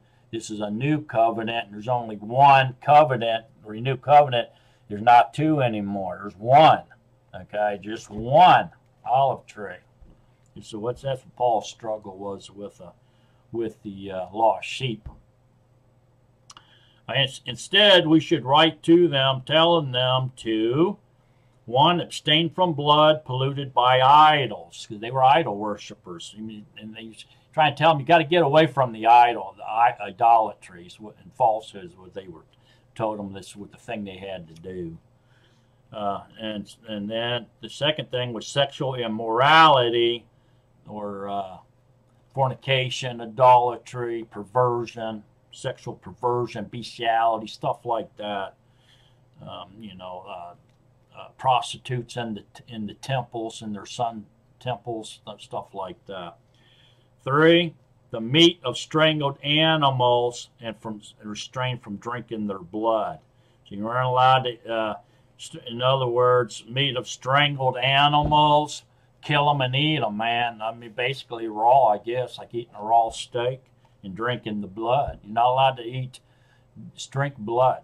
Okay, so he's telling you you got to stop doing all these idol rituals, festivals and traditions. Is really what he's telling them. Get totally out of the idolatry that you've been raised in. For Moses, or the Torah, the first five books of the Torah is referred to as Moshe, has been preached in every city from the earliest times, and is read in the synagogues on every Sabbath. Find that in Acts 15, verses 19 through 21. So stop being idolaters, stop practicing the rituals and traditions that you were raised up in, and start going to the synagogues and learning more about Yahuah and his ways and his right rulings. That's what they were telling them. They didn't expect for them to know everything right off the get-go, but stop with the idolatry and start learning more. Every Sabbath, go and learn more. Okay, that's what they were telling them to do. Because few could read and write. They were all mostly were illiterates. And because scrolls were not widely available, the converts needed to attend the readings of the Torah, prophets, and writings at synagogues or houses of study in order to learn more. The natsarim remained a part of the wider group of the Yehudim, and even many synagogue rulers were natsarim. The main disruption of this oneness was caused by the Romans, which was a war that was conducted and orchestrated by Satan, when they destroyed the temple in 70 CE and again crushed the Yehudim 60 years later. Satan managed to kill millions of Natsarim and dispersed us into the surrounding regions, because Yahusha warned us beforehand that when we saw armies surrounding the city, to flee to the mountains. The Natsarim were shunned from the rest of the Jews because they did not stay and fight. Without the temple and the ceremonial sacrificial system, the Jews developed among the dispersed Yehudim, rabbinical Judaism or Orthodox Judaism developed among the dispersed Jews. Satan pursued the woman, or the Asha, or Yahuwah's bride and wife. It says in Revelations 12, then the dragon was enraged at the woman and went off to make war against the rest of her offspring, the remnant, those who obey Yahuwah's commandments and hold to the testimony of Yahusha. What is the testimony of Yahusha? Repent, for the reign of Yahuah draws near. In other words, repent, be water immersed, be spiritually immersed, and enter into the renewed covenant. Okay? You can't stay outside the covenant, okay, or you're going to head, that road takes you to the second death. Well, there will be wailing and gnashing of the teeth, folks. It's a serious, serious matter. Prophecy is also the testimony of Yahusha as he speaks through us. So teaching can be prophecy as he speaks through us. Prophecy is his testimony as he speaks through us. We are engaged in a spiritual war and wear the Torah as our armor. Yahusha is the living word, and so we are clothed in him. We are what Scripture describes as the meek, the humble. Our sword is the word of Yahuah, his Torah. The true elders who serve our rabbi did not plunder the flock, but serve and feed the flock. You can recognize us by our fruits, whether or not we keep and teach others the commandments. Read all of 1 John or Yahuchanan carefully. We also carry the true message of the Mashiach. We have been saved by his favor. The unmerited loving kindness of the gift of the Spirit of Yahusha, who has written his Torah on our hearts and minds. Now having the ability to love and obey his commandments, we do not sin against him or them. We are led by the Spirit, the spiritual seed, not the flesh, which is Hagar, or the mind of the flesh, or the slave woman, slave to sin and death. The commandments are spiritual, but the mind of the flesh wars against them continuously. How do we show our love for Yahuah? We obey his Torah, his teachings, covenant of love. We are the wise virgins who await our bridegroom, having the oil, or the Torah, or the indwelling Spirit of Yahusha that lights our way, lights our path. If you have been raised in or converted to Christianity, you should by now be starting to see the rotten decay that paganism brought into the barrel of apples long ago. The Torah, or the teachings or instructions, is the rock that the wise man will build his house on. You need no other rabbi or the approval of any man to convert to the religion of Yahusha, which is the renewed covenant. It's a relationship, not a religion. We do not beg for money, but work ourselves. The love of money is the root of all kinds of evil. The wisdom of Torah is more precious than gold or rubies. It must not be sold.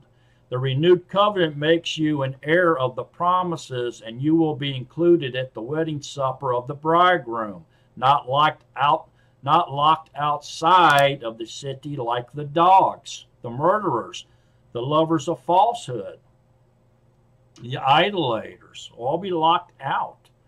It doesn't matter how much you pay your pastor to spread the message or the rain. You must do it yourself. His name in the covenant is the buried treasure. So apply your whole heart and mind to remain steadfast. Endure. You can trust your husband to be faithful, and he will say, "Well done, good and faithful servant." If he gives you 5 pieces of silver, or wisdom and knowledge and understanding, and you return to him 5 additional pieces at his return, which means you have invested and helped others to be converted and enter the covenant, you will be greatly rewarded in his kingdom. Your money cannot help you.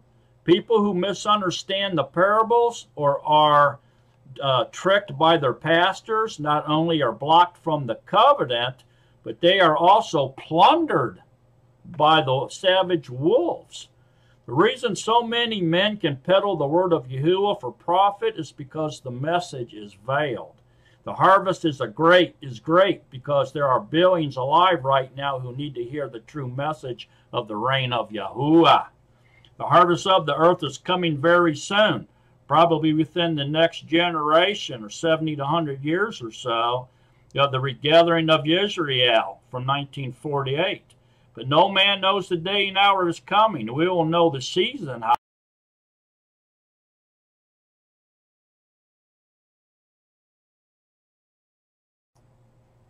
We have to continue on. I ran out of time. I didn't realize it. Just continue where we ended.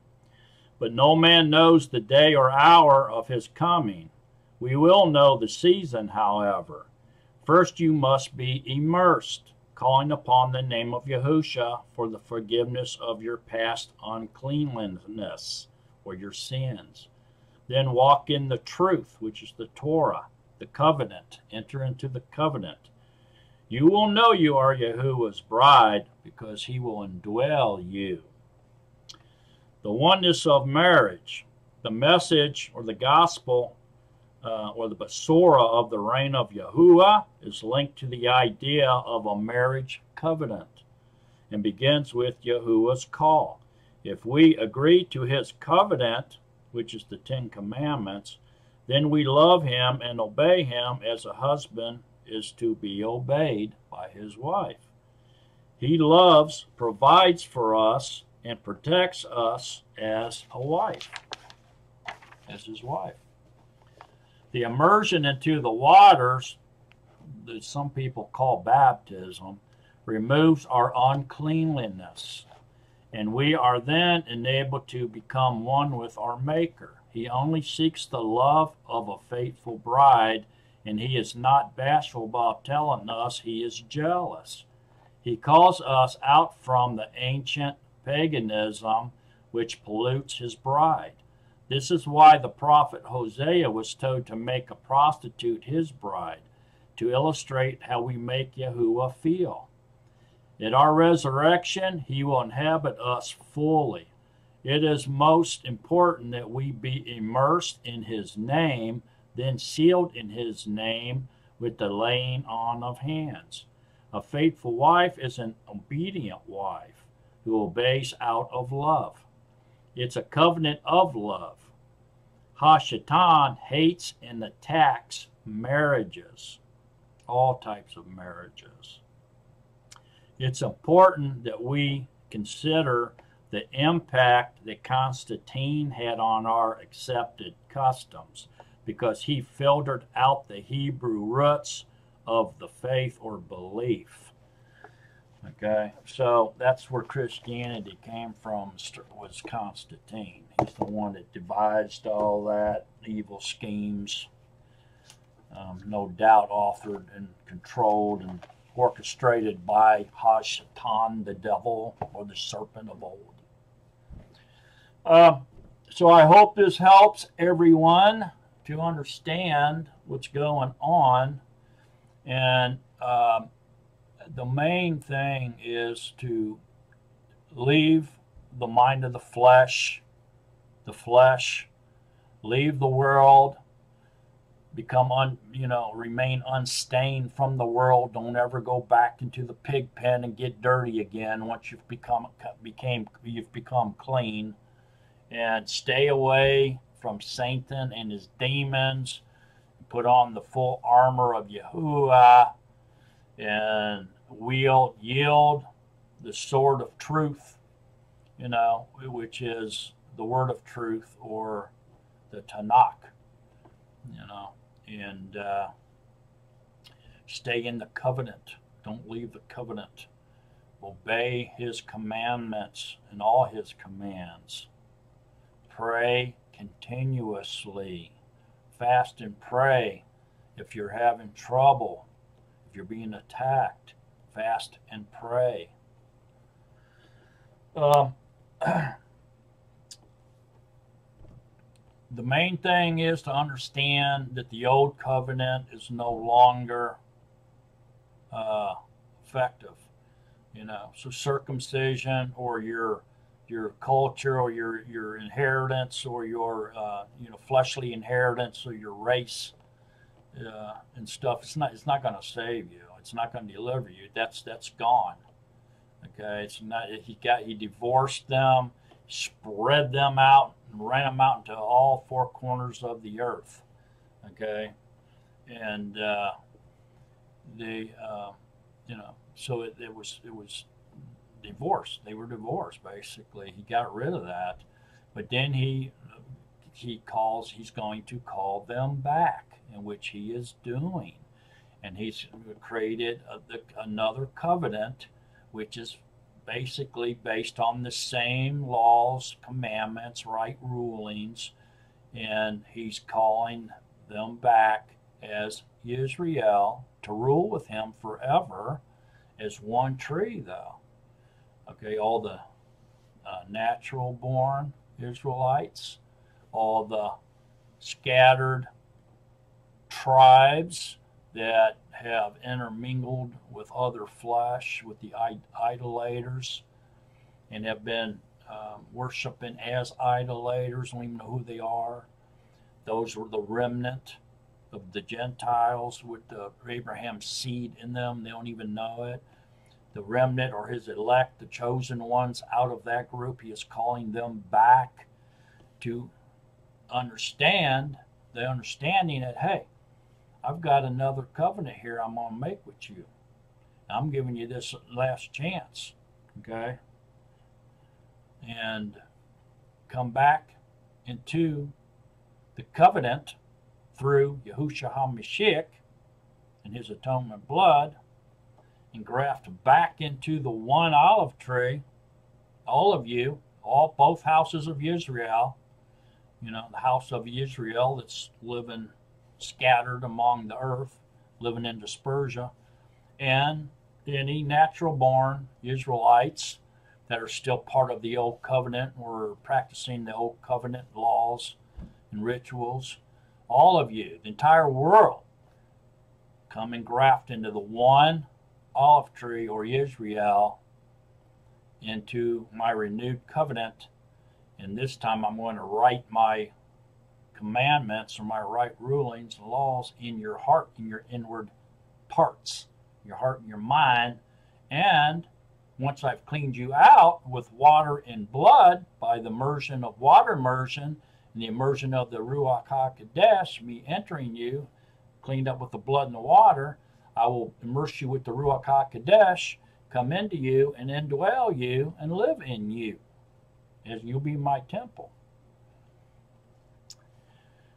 So that's what's on the table, and be delivered from the second death, or the lake of fire. You must enter into the blood covenant, or the renewed covenant, through Yahusha HaMashiach, and receive his indwelling spirit. The outward sign that you're entering into the renewed covenant is your water immersion. Okay, it also cleans you up. The blood in the water cleans you up. Those are the two witnesses. So, hope this helps, and get these books here, especially this one, if you want to learn more about this subject, and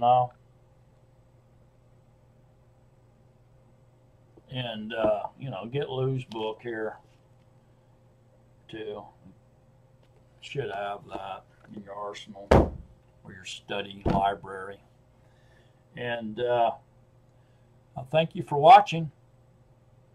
Remember to stay in love with Yahusha HaMashiach, and seek out the face of Yahuah and enter his renewed covenant. So long, folks.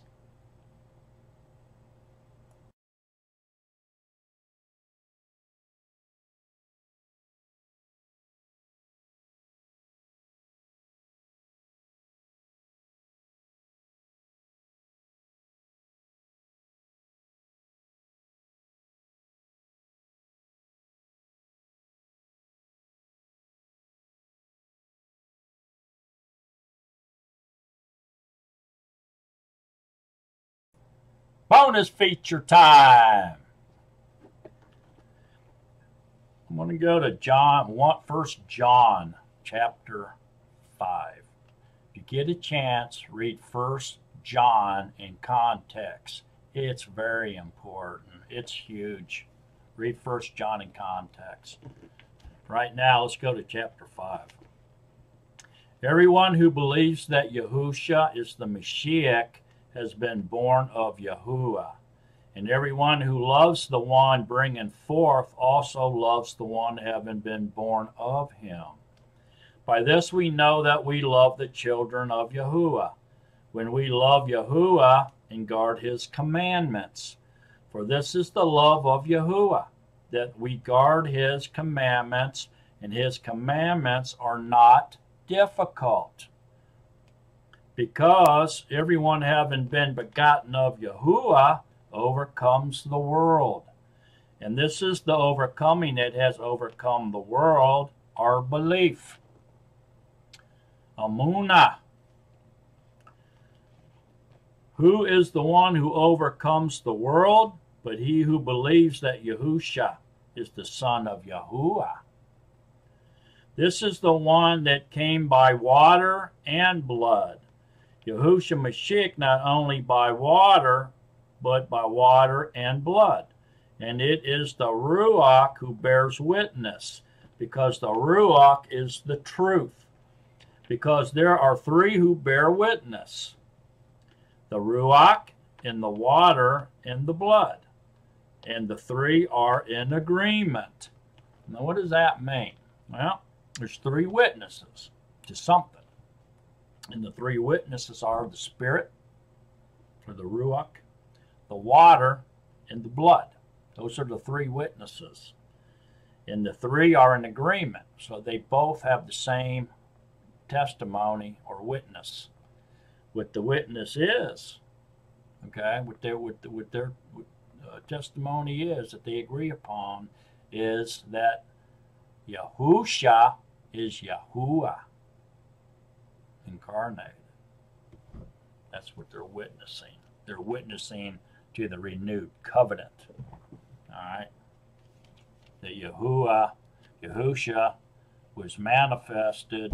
Yahuah was manifested as Yahusha and came down and gave us a renewed covenant. Okay. That's what they're in agreement to. We will receive the witness of men. If we receive the witness of men, the witness of Yahuah is greater, because this is the witness of Yahuah, which he has witnessed concerning his Son. The one who believes in the Son of Yahuah has the witness in himself. The one who does not believe Yahuah has made him a liar, because he has not believed the witness that Yahuah has given concerning his Son. And this is the witness, that Yahuah has given us eternal life, and this life is in his Son. So his Son is the renewed covenant. Through his Son, we can enter into the renewed covenant. See that?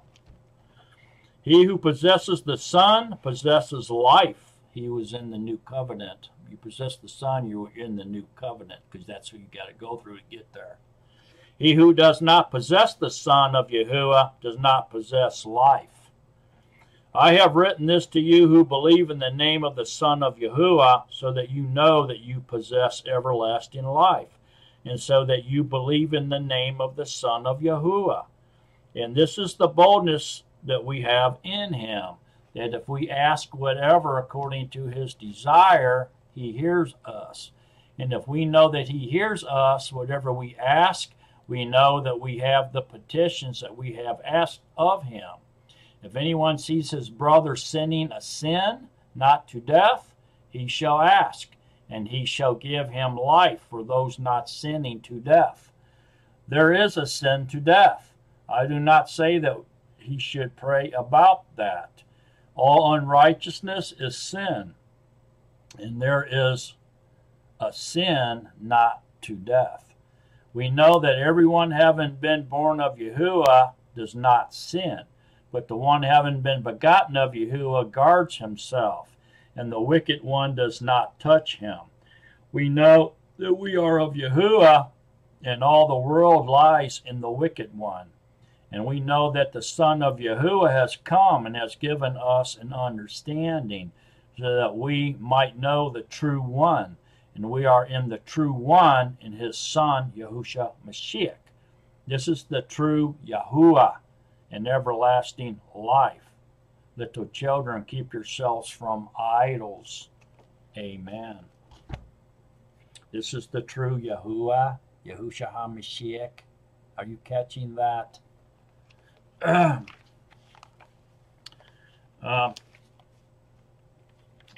have to enter into the renewed covenant, folks, through the water and the blood and the Spirit. Okay? You have to. The water and the blood and the Spirit is how you get into the renewed covenant. That's through Yahushua HaMashiach. He is the renewed covenant spiritually. And see, I am coming speedily, and my reward is with me to give to each according to his work. I am the leaf and the taw, the beginning and the end, the first and the last. Blessed are those doing his commands, so that authority shall be theirs to the tree of life, and to enter through the gates into the city. But outside are the dogs. That's the Gentiles or the nations that have not entered the covenant. And those who enchant with drugs, and those who whore, and the murderers, and the idolaters, and all who love and do falsehood.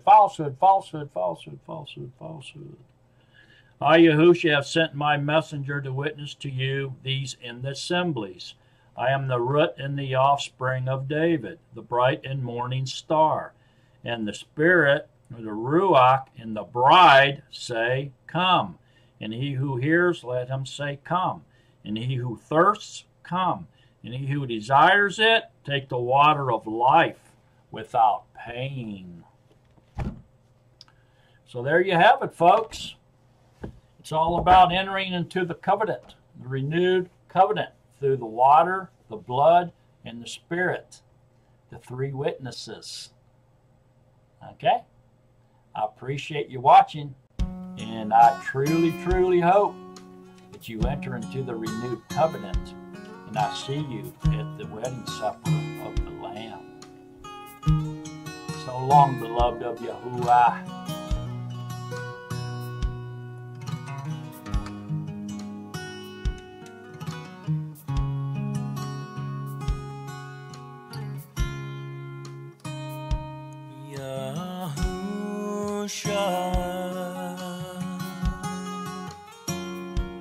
Living water,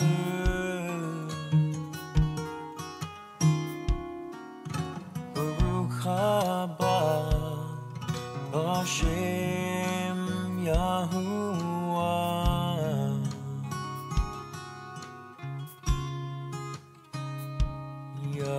Yahusha. Living water,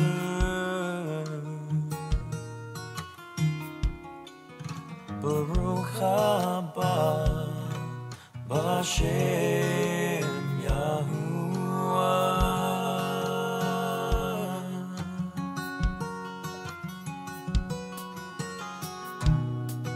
I sing out with praise to you. Your name is beautiful to me, my King. I sing out with praise to you. My heart desires to honor you, my Yah. I sing out with praise to you, Yahusha.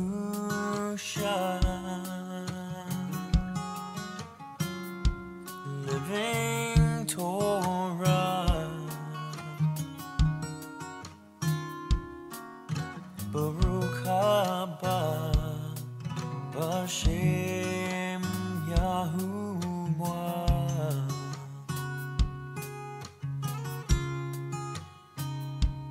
Yahusha.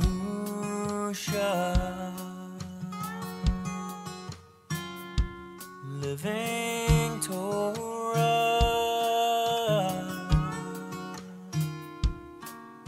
Baruch haba b'Shem Yahuah.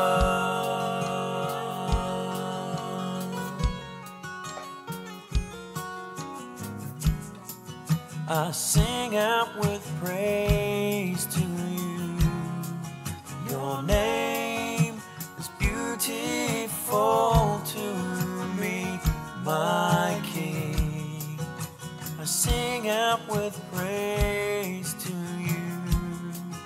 My heart desires to honor you, my Yah. I sing out with praise to you, Yahusha.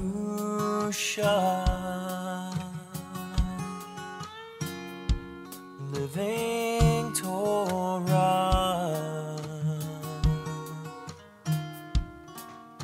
Baruch haba b'Shem Yahuah.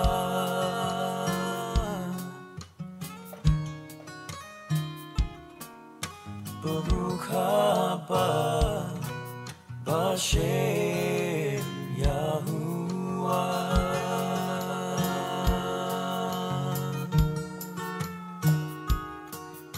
Baruch haba b'Shem Yahuah.